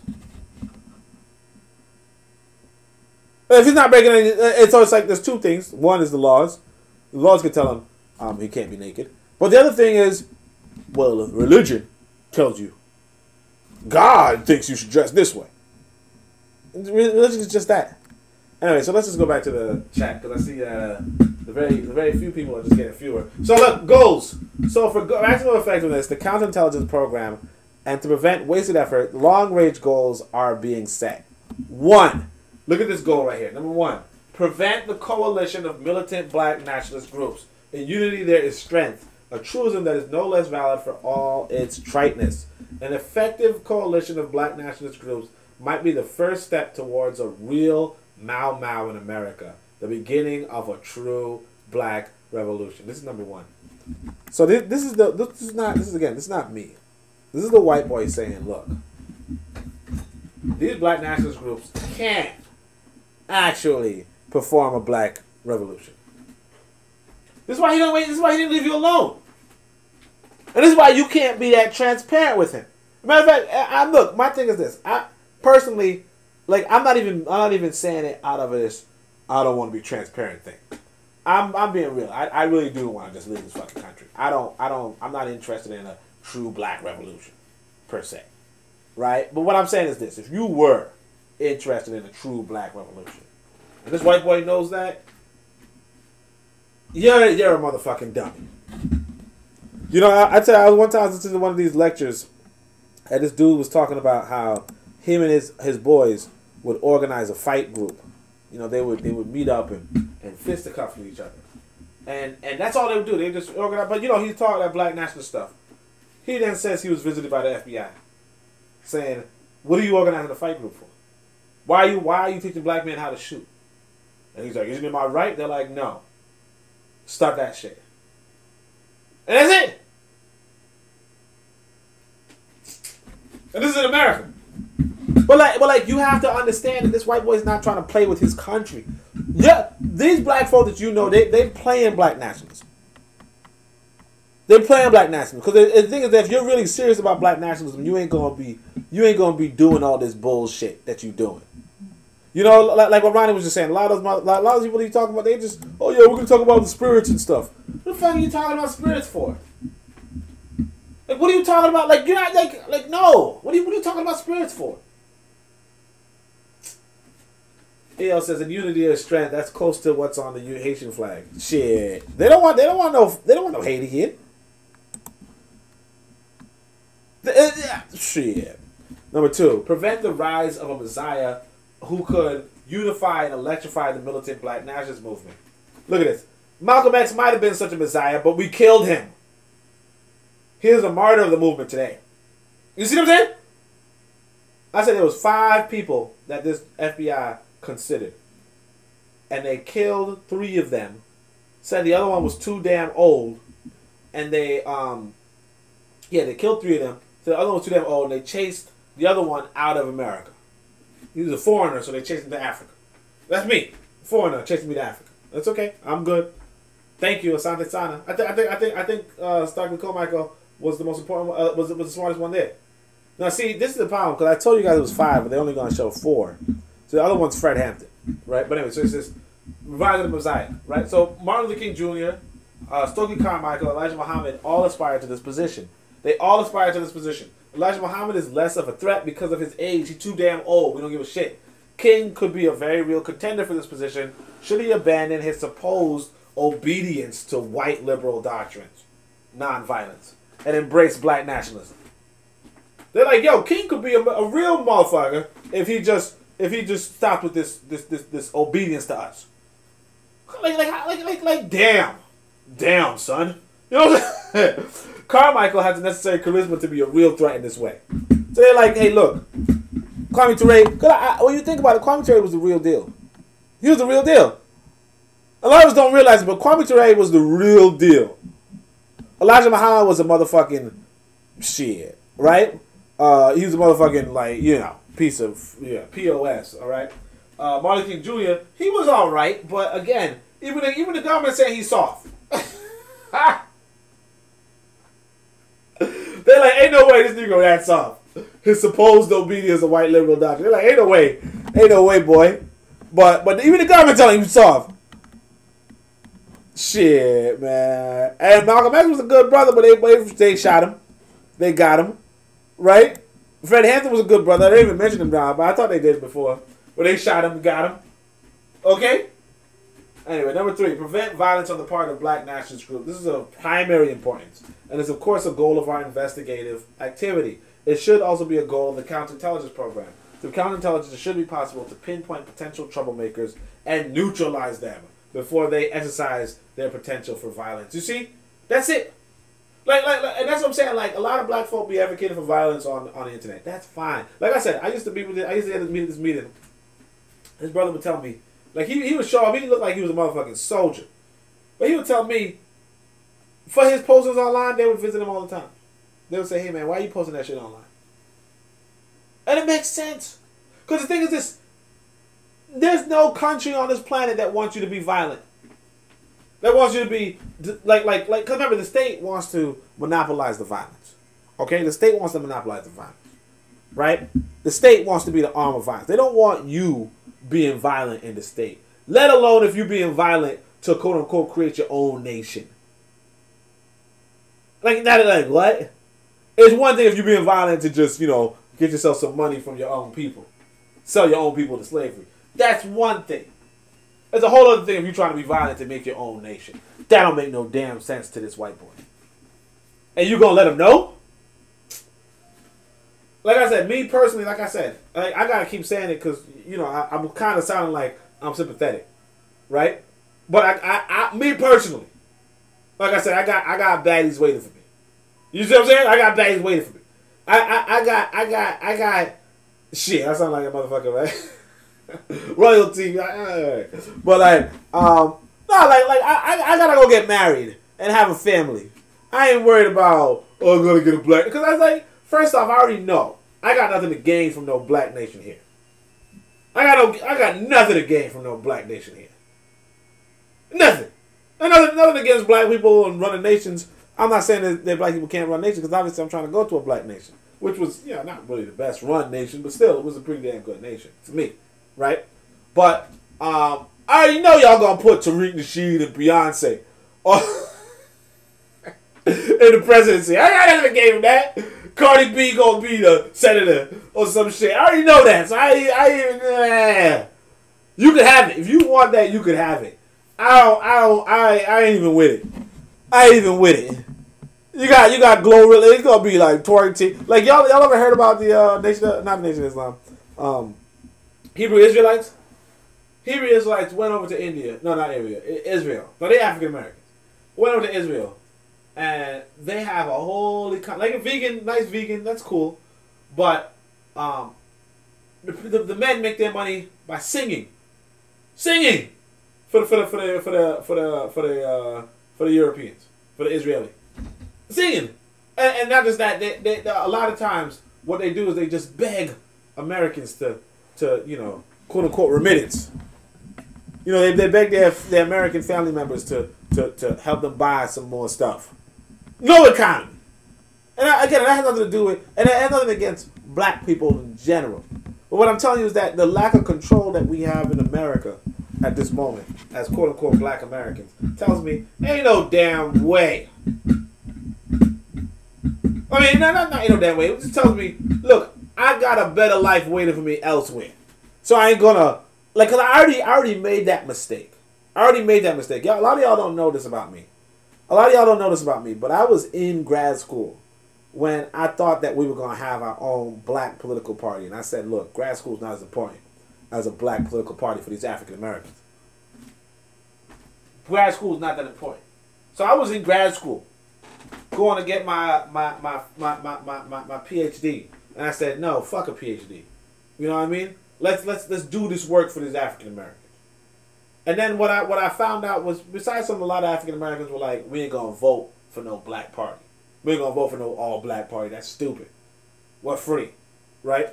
That irked me a little bit. But what really irked me was this: the gubernatorial candidate we chose, Charles Barron, was a motherfucking agent.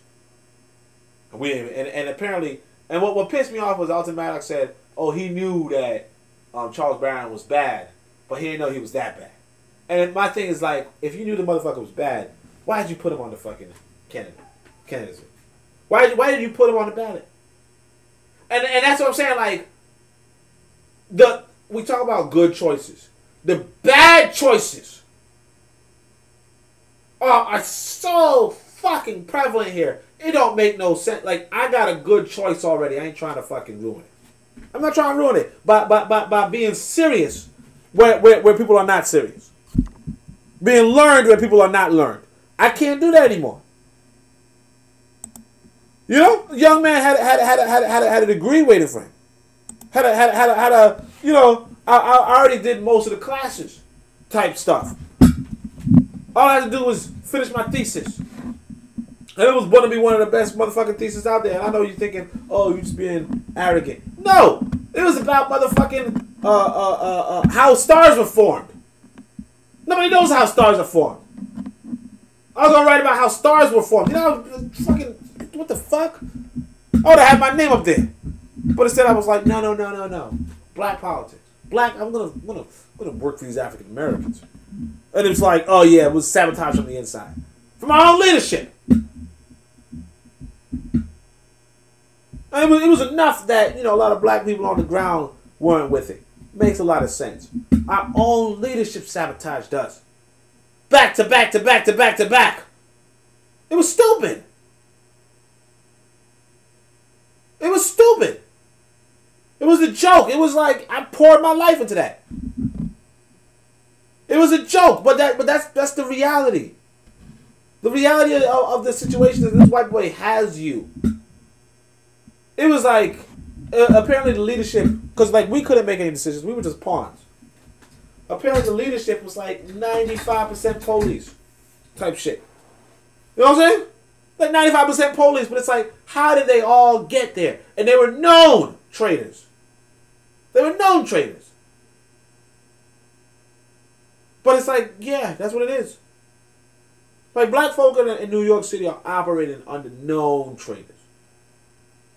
They said let me see if I remember the name. Reverend Daughtry, I think. He got a church right by the police precinct in Atlantic Avenue. And a lot of the quote unquote black leadership of New York City goes to that church. And of course that church is gonna have that African centered vibe, African themed vibe, right? But yeah, it's a fucking joke, man. I'm telling you, you can't even like it's just a no. I done threw away a motherfucking PhD for that. Like no. You know? I would have been a damn physicist. I would have had my name in textbooks. But I don't now. Shit. White boy textbooks too. Not that I want to be in the white boys textbooks. That was part of the reason why I didn't really give a shit. But like at the same time, it's like shit. Compared to being betrayed by this white boy, come on. All right, number 4, prevent. And that's what I'm saying. That's why nobody could doubt me. That's why I can't be doubted because it's like I could have been enjoying a good career. Anyway, number 4, prevent militant black nationalist groups and leaders from gaining respectability by discrediting them to 3 separate segments of the community. The goal is discrediting black nationalists must be handled tactically in 3 ways. So they're going to tell you the 3 ways. You must discredit this group and individuals to first, responsible Negro community. Look at that. Second, they must be discredited to the white community, right? Both the responsible community and the liberals who have vestiges of sympathy for militant black nationalists simply because they are Negroes. And third, these groups must be discredited in the eyes of Negro radicals, the followers of the movement. This last area requires entirely different tactics from the first 2. Publicity about violent tendencies and radical statements merely enhance black nationalists to the last group. It adds respectability in a different way. So basically if you go to the liberal and you say, hey, you know what? Like you go to the white liberal and the black respectable people and you say, you know these people are burning the mall, right?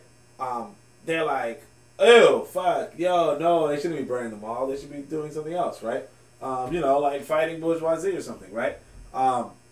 Whereas you go to the Negro radical and you say, hey, you know they're burning the mall? They're like, yeah, man. That's why I give fucking the white boy got insurance. Yeah. Shut the fuck out. You know what I'm saying? But it's like whatever. Number 5. I thought they said it was 10 of them, but I guess it's 5. A final goal should be to prevent the long-range growth of militant black nationalist organizations, especially among youth. Specific tactics to prevent these groups from converting young people must be developed. Besides these 5 goals, counterintelligence is a valuable part of our regular investigative program, and it often produces positive information, right? So it said counterintelligence is a valuable part of our regular investigative program. Okay? So it's like, make sure we get the youth. And the thing is this, the young people today are focused on video games and being girls. You know what I'm saying? Like being girls. And I'm talking about the boys. The boys are focused on being girls. The girls are probably, I don't know if they're focused on being boys. I don't know. But I can tell you guys that I've passed by quite a handful of trannies in my time. Even just coming back to America. It's just sickening.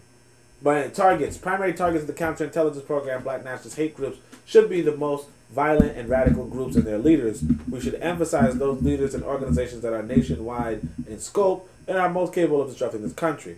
These lead targets should include the radical and violence-prone leaders, members, and followers of SNCC, Student Nonviolent, ironically Nonviolent Coordinating Committee, Southern Christian Leadership Conference, which is Dr. King's organization, Revolutionary Action Movement. I actually don't know much about them. RAM and the Nation of Islam, so on and so forth. So officers handling these cases and those of Stokely Carmichael of SNCC, H. Rap Brown of SNCC, Elijah Muhammad of SCLC, Maxwell Stanford of RAM, don't know this guy, right? And Elijah Muhammad of NOI should be alert for counterintelligence suggestions. So I actually thought the last person was going to be the other guy for the Black Panther Party, but I guess Fred Hampton, but I guess not, right? I wonder, was Fred Hampton even in this? Because I don't even know if the Black Panther Party was a thing at this time. Because they didn't even mention Huey Newton or nothing. So within 30 days of the date of this letter, each office should, 1, advise the Bureau of the identity of the special agent assigned to coordinate this program. 2, and so look at this. This white boy could communicate amongst themselves about the quote-unquote identity of special agents and assign them and all that kind of stuff. They have the whole thing set up. But meanwhile, we can't keep any secrets from them.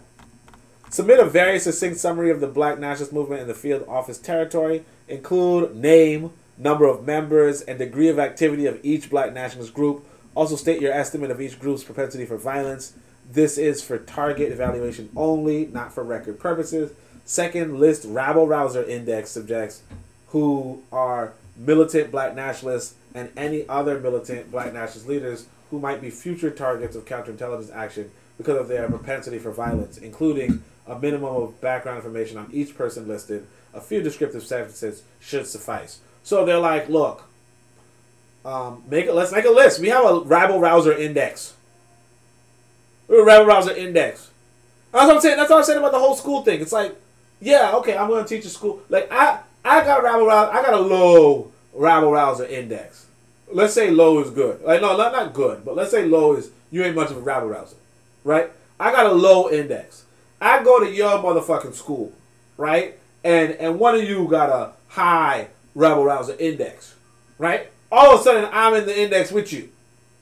And I'm not even trying to live your life. You know what I'm saying? I'm a Garveyite. Garveyites are like, hey, you know, this is a white man's country. We mad at this white. We ain't mad at this white boy for like. We just like, okay, it's your country. You fucking took it from the Native American. We get your motherfucking violent race. I just want to leave. Period. I just want to leave. You know? I mean, I happen to have citizenship. I happen to have whatever, but I just want to leave. Nobody wrote no comments? Number 3 says, list those organizations and individuals you consider of such potential danger as to be considered for current counterintelligence action. Briefly justify each target. So these people writing on you. So they meeting you just to fucking write on you. Submit any suggestion you have for overall counterintelligence action or the administration of this program. Suggestions for action against any specific target should be submitted by separate letter. Number 5, submit by separate letter suggestions for counterintelligence action against the targets previously listed as field-wide. Those should not be general, such as publicized story travel to communist countries, but should be specific as to target, what is to be done, what contracts are to be used, and all other information needed for the Bureau to approve a counterintelligence operation. So they're like, look, don't just say, you guys, let's talk about, no, they're like, we got people. Name names. Name the contacts. You know? Name the information. And that's what I'm saying. Like that's why I want to say about. It's actually an essay in this book called When We Ruled, but about the level of intelligence you have to start communicating. You know? You have to communicate on a level of a very specific intelligence. But we're going to continue. Thereafter, on a 90... I'm on low-key hungry. I ain't going to hold you. I ain't got money for computers. I ain't got money for food. Like, damn, boys. Thereafter, on a 90-day basis, each officer to submit a progress letter summarizing counterintelligence operations proposed during the period, operations effected, and tangible results. Any changes in the overall Black nationalist movement should be summarized in this letter. This should include new organizations, new leaders, and any change in data listed under number 2 above. Suggestions for counterintelligence operations should not be set out in this progress letter under the following captions: 1. Operations under construction. 2. Operation being effected. 3. Tangible results. Tangible! 4. Development of counterintelligence interests. These 90-day progress letters are the Bureau of first day of March and so forth. Actually, I like this. Tangible. Who says tangible? What we need is tangibles. Who says that? You understand?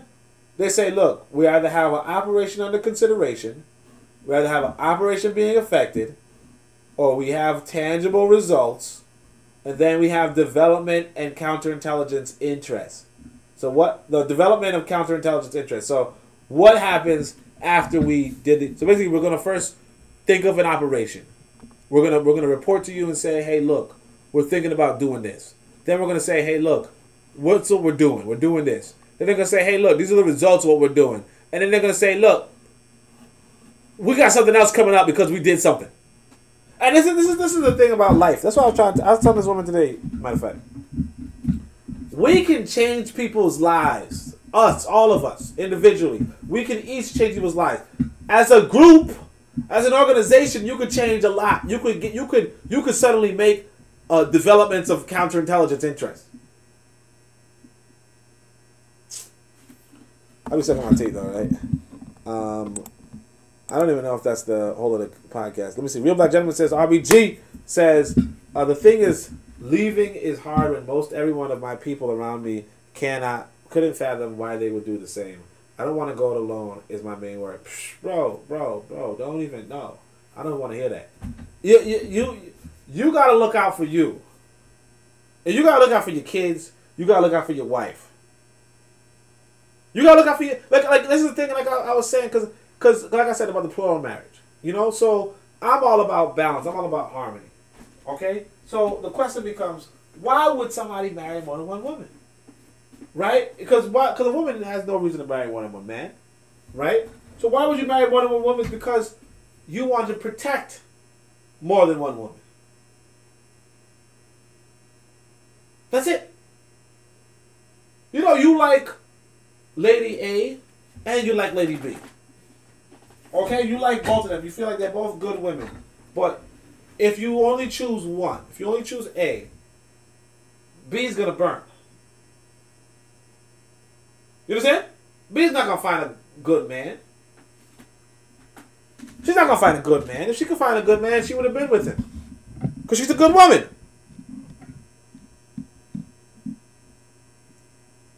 So you as a man, what I'm saying is because Real Black Gentleman's a real black gentleman. You know what I'm saying? So what I'm saying that is to say that you as a man have to say, look, I gotta be protecting at least one woman. I gotta be protecting some kids. I gotta be defending some people. You don't gotta worry about other people making. Everybody has to make their own choices. You shouldn't slow down your choice because other people ain't making the right choice. You know what I'm saying? But my next book's about choices, about good choices. That's the core of African spirituality. Making good choices. So your good choice is this. You could, like, I don't know your wealth situation, but let's say you get some wealth, right?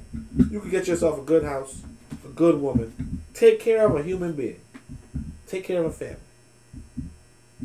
And you're saying, no, I ain't going to do all that because my cousins, they just want to party and bullshit. Okay. All right, fine. So that good human being that you couldn't take care of, they're motherfucking dead. And you, that future that you were going to have, they ain't going to have it.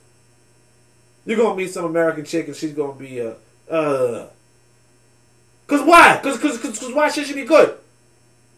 If you don't want to make good choices, why should she? You know, if you don't want to make good choices, why should she?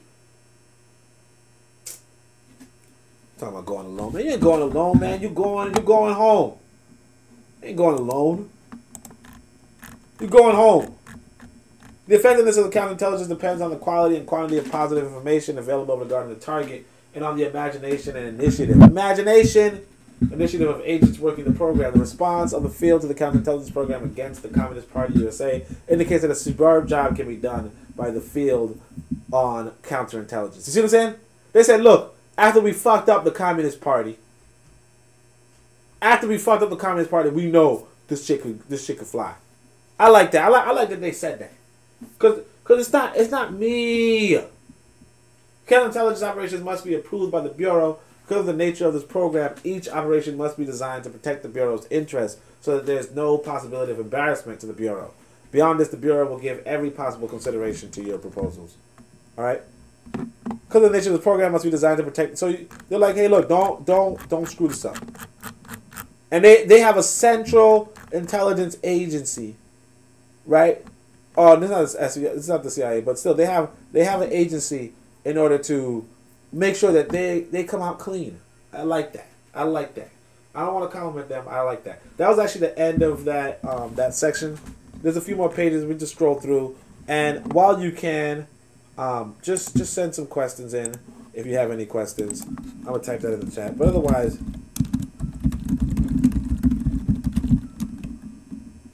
let's see. Type in chat. In chat, we wrapping up.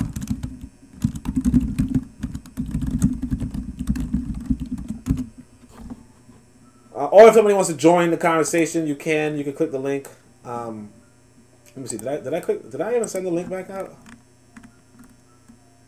Yeah, I think I did. Yeah, I did. Or you can. What's this? Put it back. So we got the link out there. So we're just gonna scroll through a little bit more. It's a few more pages. Look, this book is a synopsis of Carmichael's revolutionary plans. So he says, captioned, Stokely Carmichael is miscellaneous edition, enclosing a copy of a booklet entitled Ndugu Stokely from Africa. So Ndugu means sibling. So sibling Stokely from Africa. So they were using the Swahili already. The returning Airtel advises whether Bureau use of this booklet in the counterintelligence program would. The Bureau is contemplating obtaining publicity about the booklet. So they're saying, I don't know if Stokely Carmichael published the book, but there's this book. We should look into it. There's this book called Ndugu Stokely from Africa, like the book is a synopsis of Carmichael's revolutionary plans, right? But of course, he already dipped, you know, because he was a smart man. He already dipped. The chairman, Fred Hampton, stuck around and you know, then he got underground. You understand? But Stokely Carmichael said, Kwame Ture said, look, I'm out. I'm sorry.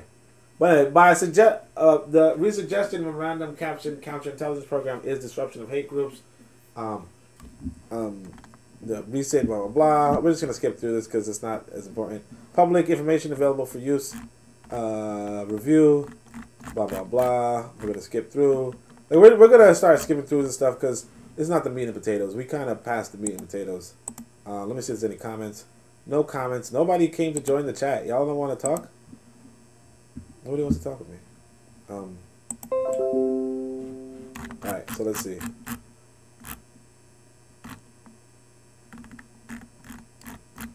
Oh, yeah, boy. Redacted stuff. They redacted the whole paper. Like, what are they trying to show? More Nation of Islam stuff. Redacted. And again, it's not me. I know I keep saying that. Still. Southern, this is oh yeah, look at this. Martin Luther King Jr. meets with Cassius Clay, Muhammad Ali. Oh yeah, King and so they're like, look, Elijah Muhammad. They're like Martin Luther King Jr. and Elijah Muhammad met up, and we're gonna see if we could use this against them, right? But they're like, oh, we can't use them against them because Dr. King was smooth, you know.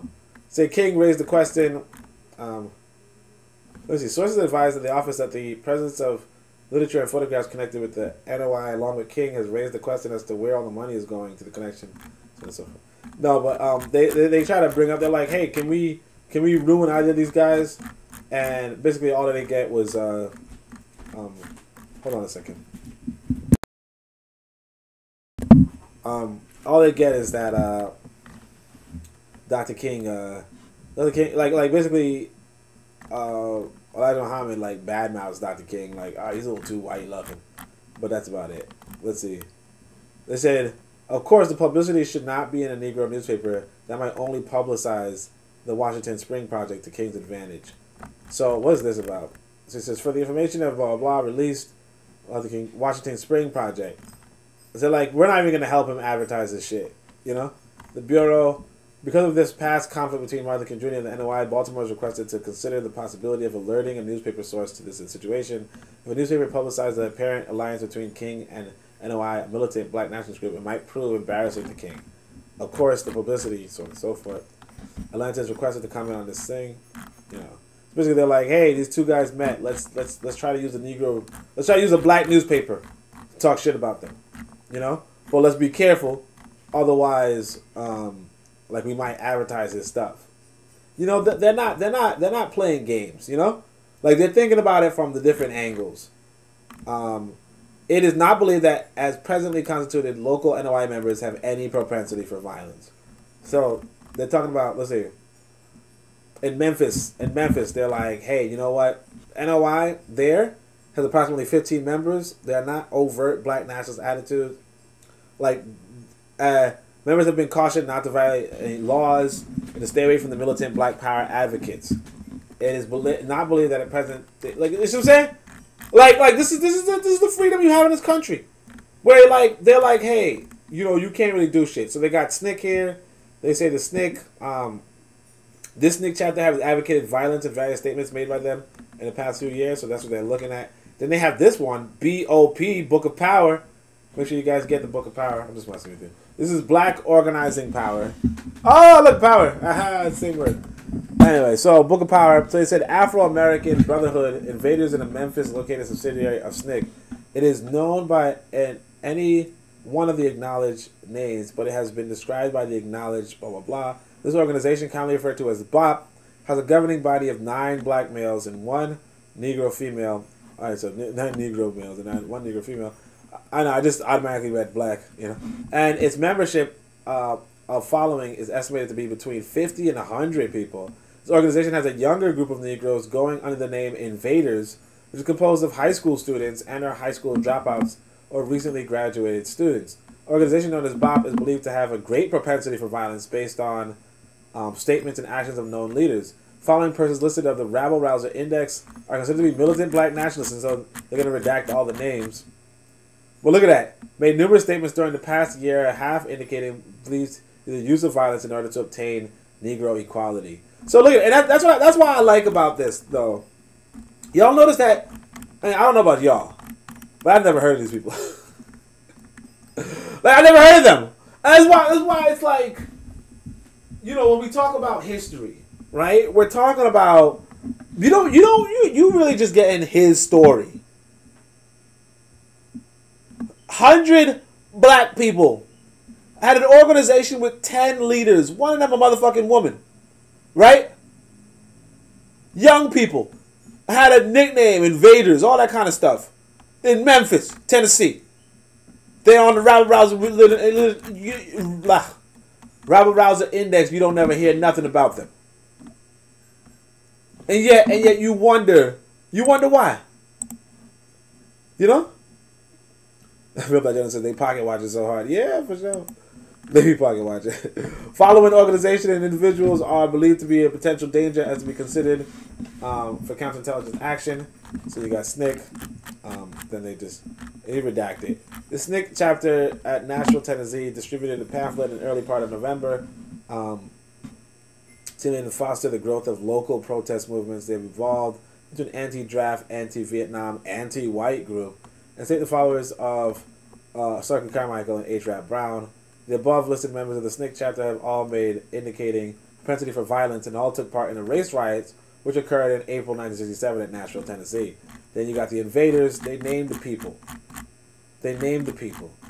The above listed individuals are the self-admitted governing body of the SNCC-affiliated organization known as the Black Organizing Power, Afro-American Brotherhood Invaders. All claim to be followers of H.R. Brown and Stokely Carmichael, and all have made statements that violence is the only answer to the Negro's problems. Right? And so you see that they have their names. You see? And I'm not saying that, somebody has your name, that means you're in trouble or whatever, something's going to bad happen to you. But I'm just saying that, like, these white boys is watching. It's believed that one of the most effective counterintelligence... And see, and when I say these white boys are watching, what I mean is this. Who is Tariq Nasheed's right-hand man? Okay? Who is Yvette Carnell's driver? Okay? Who is Claude Anderson's chef?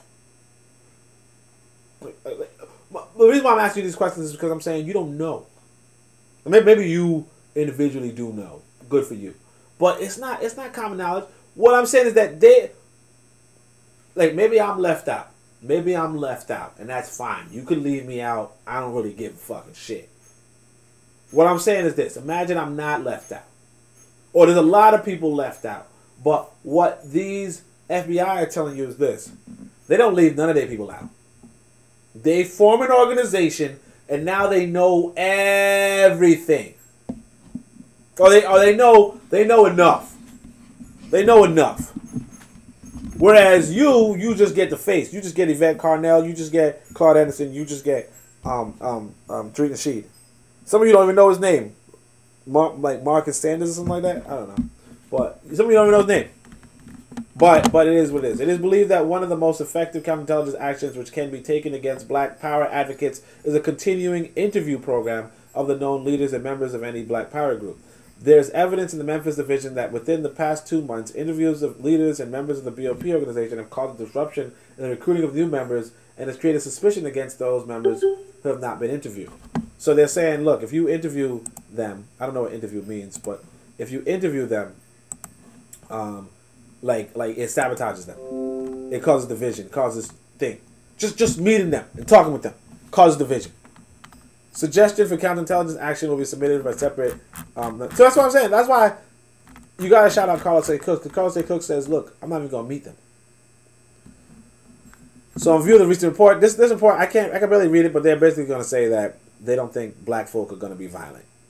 You know, it indicates that less than 1% of the Negro community is in favor of violence, civil disorder, to realize their goals, and more than 99% of the Negro community realize that law and order and respect of the rights of others is the only method to achieve their end results. So they're saying this was a paper. So yeah, this is the reality. This is why I was saying, like, I don't be advocating no violence when I know 99% of black folk ain't about it. 99% of black folk ain't about it. 99%. Oh, sorry, not black folk, African Americans.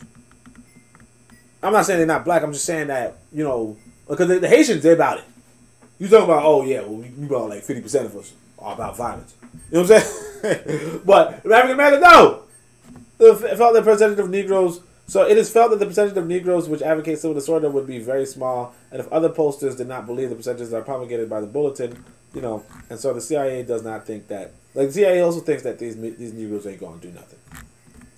I mean, maybe I should read this, but I don't like the font. I mean, obviously, it's not that important for me to read it either, because we're gonna end this stream pretty soon. Let me see what the comments are like. Members are provoked by the white man. The white man should be killed. So they said something about killing the white boy. SNCC groups presented the greatest potential for violence as their members and their leaders lean towards violence in achieving Negro goals. NOI, while active, does not appear to be violence prone. However, the minister teaches that if members are provoked by the white man should be killed. So, yeah, you know. And I remember Malcolm X saying that, and I was like, just as defense? Let's see. Real by Gentleman says, when I hear or edit a song on the radio and it's blanked like 3 bars out, I think about the redacted paperwork like this, censoring the hi-fi. Yeah, right? What's his face? Like when you put a DMX song on, it's just... All right, let me just skip through this because I see most people are dropping off because y'all got things to do. Poor office administration. You see the word Carmichael here somewhere. You might consider whether publicity about the situation might aggravate SNCC's problems. Blah blah blah. Yeah, they're trying to sabotage. Dr. Carmichael. I hear my son playing music for some reason. Muhammad Ali, well-known person, decided upon it. Blah blah blah. I mean, that's pretty much it, though. Like I said, the documents in the description. I really just wanted to read that one part. I actually thought that that brother was in this book, but oh yeah, his part about Dick Gregory, which is pretty interesting. So let me see. 95. So Malcolm X was like, "Why are you motherfuckers listening to Dick Gregory?" But at the same time, it's like, look, the Bureau may desire to consider instructing all officers as to identity of a top 5 or 10 militant and dangerous black nationalists or rabble-rousers. For example, Stokely Carmichael, H. Rap Brown, Dick Gregory, Floyd McKissick, and the like. And 2, as if possible or specific counterintelligence activity against them wherever they appear and where time may be of the essence. Through their particular activity may not violate a specific law, their pattern of activity, evidenced by voice recordings, might have future probative evidentiary value.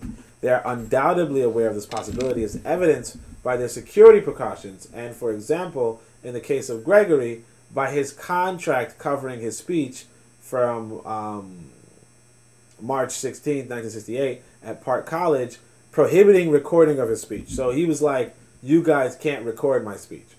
So that's Dick Gregory. And he's part of the top 5 militants. Now, of course, he dies pretty peacefully, no fucking revolution. A vegan. Still, that's it. 2 racial informants. Look at this. You got this right here. He's like, NOI, hatred of all white as enemies, a separation of blacks from whites, a black supremacy, the destruction of America, and occasionally refers to the readiness of NOI spaceships hovering over the planet to carry out revolution. Okay? They were telling people that they had spaceships to carry out the revolution. Let's see what else we could do before we dip. Blah blah blah. Been known to espouse otherwise. Like I said, make sure you guys could read this. It's an interesting document. Like I also said, I don't recommend downloading it from the FBI. I don't like going on the FBI's motherfucking page. I don't recommend even downloading it from my page because it seemed like that was kind of funky too. But it is an interesting document. Like if you have like a computer you could throw away or some shit. And it's not that serious. I think it's pretty safe to read anyway. But let's see. What is this? In the absence of any specific recommended local counterintelligence target, here's some general ideas for Kansas. Prevent, restrict, or discredit where possible the appearance of field-wide targets locally, buy-in through, so on and so forth. Prepare for future contingencies. Blah blah blah blah. Look at this. Create some unity of opposition to militant and dangerous. Look at that. Create some unity of opposition to militant and dangerous targets among prominent and favorable local Negro leaders and groups, including trustworthy liberals. Induce leaders and groups to ignore rather than feed the vain and publicity-hungry tendencies of local black nationalists. Neutralize black nationalist activity with a counter and productive activity towards solution of Negro problems. Look at that. Look at that. Look at that. They like, look, first off, we could just ignore them. We don't like they're publicity hungry. Like I saw a post by they were talking about these FBA guys. They're just attacking African. They're like, Africa's a bunch of stupid people, ignorant people. I'm like, look, don't feed them. Don't feed them. But look at this too. He says, look, you can neutralize the black nationalists by giving productive activity towards solutions of African problems. You see what I'm saying? Delicately utilize where practicable Negro schools and church teachers and persons influential with Negro youth, both in and out of schools. Mobilize favorable influence in all areas affecting Negro life, including programs in poverty, welfare, recreation, education, training, employment, neighborhood, home life, ghetto sources, police, communities, relations, activities, storefronts and ghettos, that kind of stuff. They're like, look, man, the reason why these black nationalists are so effective is because shit's kind of bad, real talk. So let's just make shit a little better. And the thing is this, since 1968, 60 years later, oh, actually, matter of fact, what is it, 70 years later? Shit's a lot better. Yeah, it's a lot better for black folk. You know? That said, because it's a lot better, yeah, black nationalists are on an all-time low. 30 more pages. Let's see. NOI membership. Dallas, Texas had like their membership dropped by 20 people from 60 to 40. It's about 30%. Let's see. Muhammad's Temple. Blah blah. I'm gonna get some food. I'm not gonna eat this late. I'm trying to lose weight. You already know. I've been looking like a fat ass. Let's see, Tuskegee, civil rights investigation, Negro specific, blah blah blah blah blah. We're just trying to look for something that's interesting. The call on the post. I can't remember where everything is interesting because it's a long ass document. And so much is redacted too, so it's just like SNCC, Parashah jail. They said something about jail, but it's not that interesting. Sometimes something just jumps out at you, you know. This is all you got to be, spiritual. Like, yeah, the spirit is trying to tell you something. So they got the KKK. So let's see. An extensive, highly successful counterintelligence program regarding the KKK that the best disruptive tactic utilized in regard to accusations that members and leaders have been stealing money collected and have converted this money to their own use. It would appear that this same type of program can be utilized as far as black nationalist groups are concerned. So you could accuse people of stealing the money. This is why I'm saying, and that's easy. So this is Elijah Muhammad saying that they gave him free publicity, type shit. Chicago reviewed, blah blah. By way of background, oh yeah. So the bureau is aware that King and they both met together, and the meeting, but they're like everybody knows that they met, you know. So King suffered no adverse publicity as a result of the meeting with Elijah Muhammad. Elijah Muhammad just said, in reaction to this remarks publicly. No, Elijah Muhammad said, like a fucking bitch. He said, made remarks critical of King for being too close to whites, to the white man. And in reaction, remarks publicly, King said, look, I don't give a shit. Like, I'm just trying to make unity. Like, King was a good guy. I ain't gonna hold you guys. He was pretty good. Oh shit, I pressed the wrong button. Fuck, I pressed the wrong button.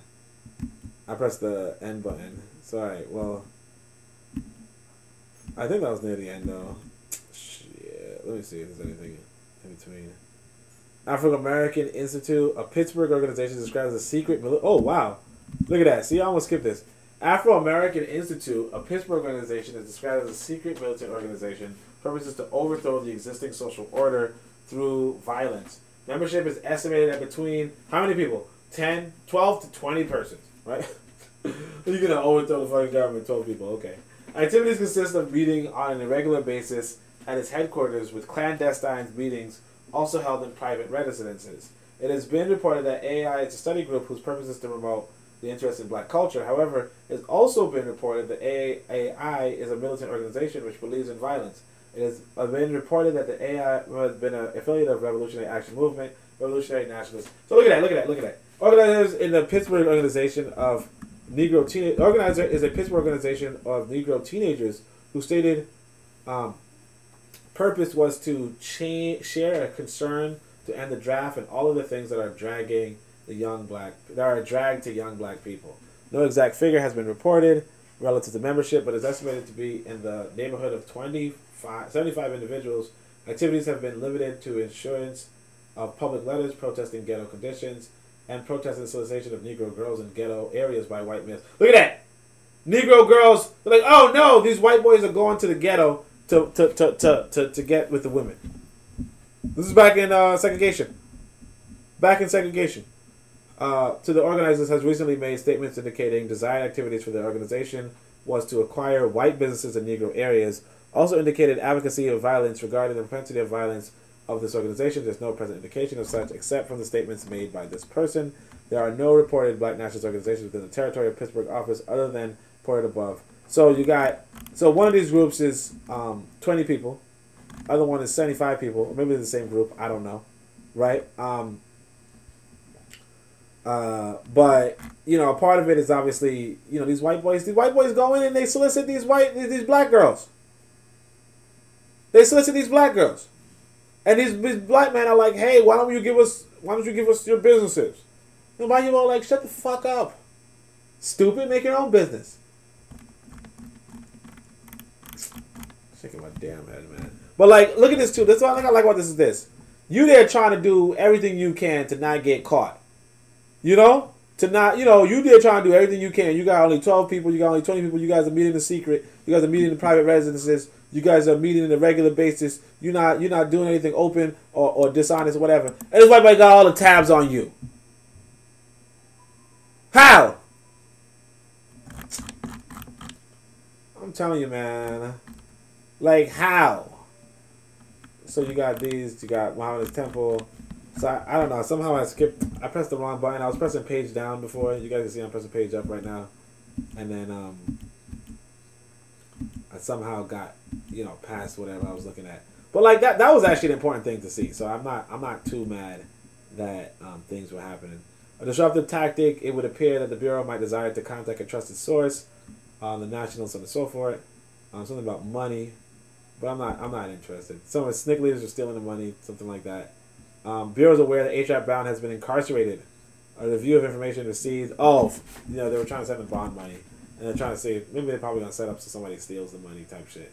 It is felt King's reaction to the proposed technique will be a positive for counterintelligence purpose. King considered himself a devotee of the nonviolent Mahatma Gandhi. So on and so forth. Let's see, page 120. Where was that page that I just fucking skipped, though? That I just got lost on. So I think that... Oh, yeah, here it goes. I think this is it. Purpose of enlisting him for the slum. Baltimore suggestion. I think it might have been before this, though. But that looks like it's close to what we saw already. We're getting close to it. Right here, this is it. So that's it. That's pretty much it. That's the whole potty. Let me see if there's any comments. If there's not, obviously we can skip. We can end it like a month. Yeah, okay, there's no comments. All right, so Shem Otep family. Actually, let me put on live chat. See if that works. Nope, nothing. Oh, okay, yeah. There was some comments. So Real Black Gentleman says NOI. Well, there's a whole bunch of comments. Let me see if this. Did I miss anything from the beginning? I'll be putting on top chat. So let's see, live chat. What did I miss before? Real Black Gentleman says Biden out here first thing promoting Transformers and shit, right? To intercept letters. EL said to intercept letters with impunity. If someone gets access to your phone conversations and banking transactions, they basically have someone figured out. Yup. Real Black Gentleman says, I suspect some of the violence-prone elements were former soldiers fresh out of war that didn't want electrified. Yeah, of course. Or just even the gangbangers. You know, even the gangbangers. Like you don't want anybody who can mobilize the gangbangers against whites. You know, like if you're in this country, you're okay with gangbangers fighting each other. You don't want them fighting white people. Let's see. So then you have me talking about how I was kicked out. Real Black Gentleman. Let's see. Marcus G. You belong in the classroom. Buana says. Ronnie was asking about spirituality.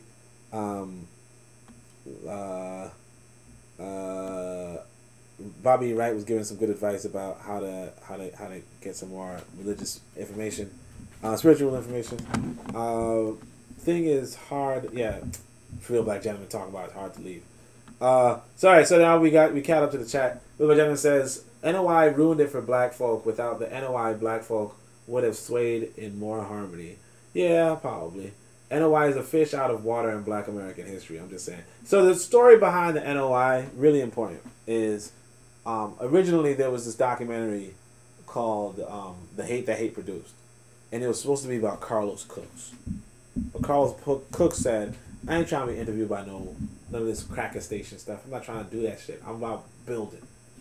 Why don't you go interview those fools over there? You know, fake Muslims. And now the rest was history. It blew up the Nation of Islam.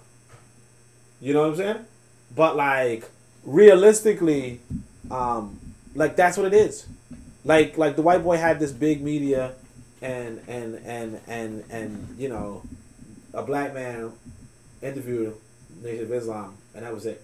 And it was and Malcolm X made it look good. Malcolm X was sharp, so it was what it was. But yeah, Nation of Islam was a fucking joke. It was a joke otherwise, and everybody knew it was a joke. Carlos Cooks knew it was a joke. The only trouble is that who writes history? So we don't know about this quote-unquote black organizing power. We don't know about that organization. We don't know about that Pittsburgh group, the African American Institute. We don't know about that group. We don't know about the other group because who writes the history? You know, we don't know about Carlos A. Cook's African Pioneers movement. We don't know about them, right? Because we don't tell our own stories. We wait for this white boy to tell the story, and white boy's gonna tell his story. But it is what it is. I ain't really sweating it. Like I said, my thing, I'm just gonna I'm going to Africa. You know what I'm saying? That's it.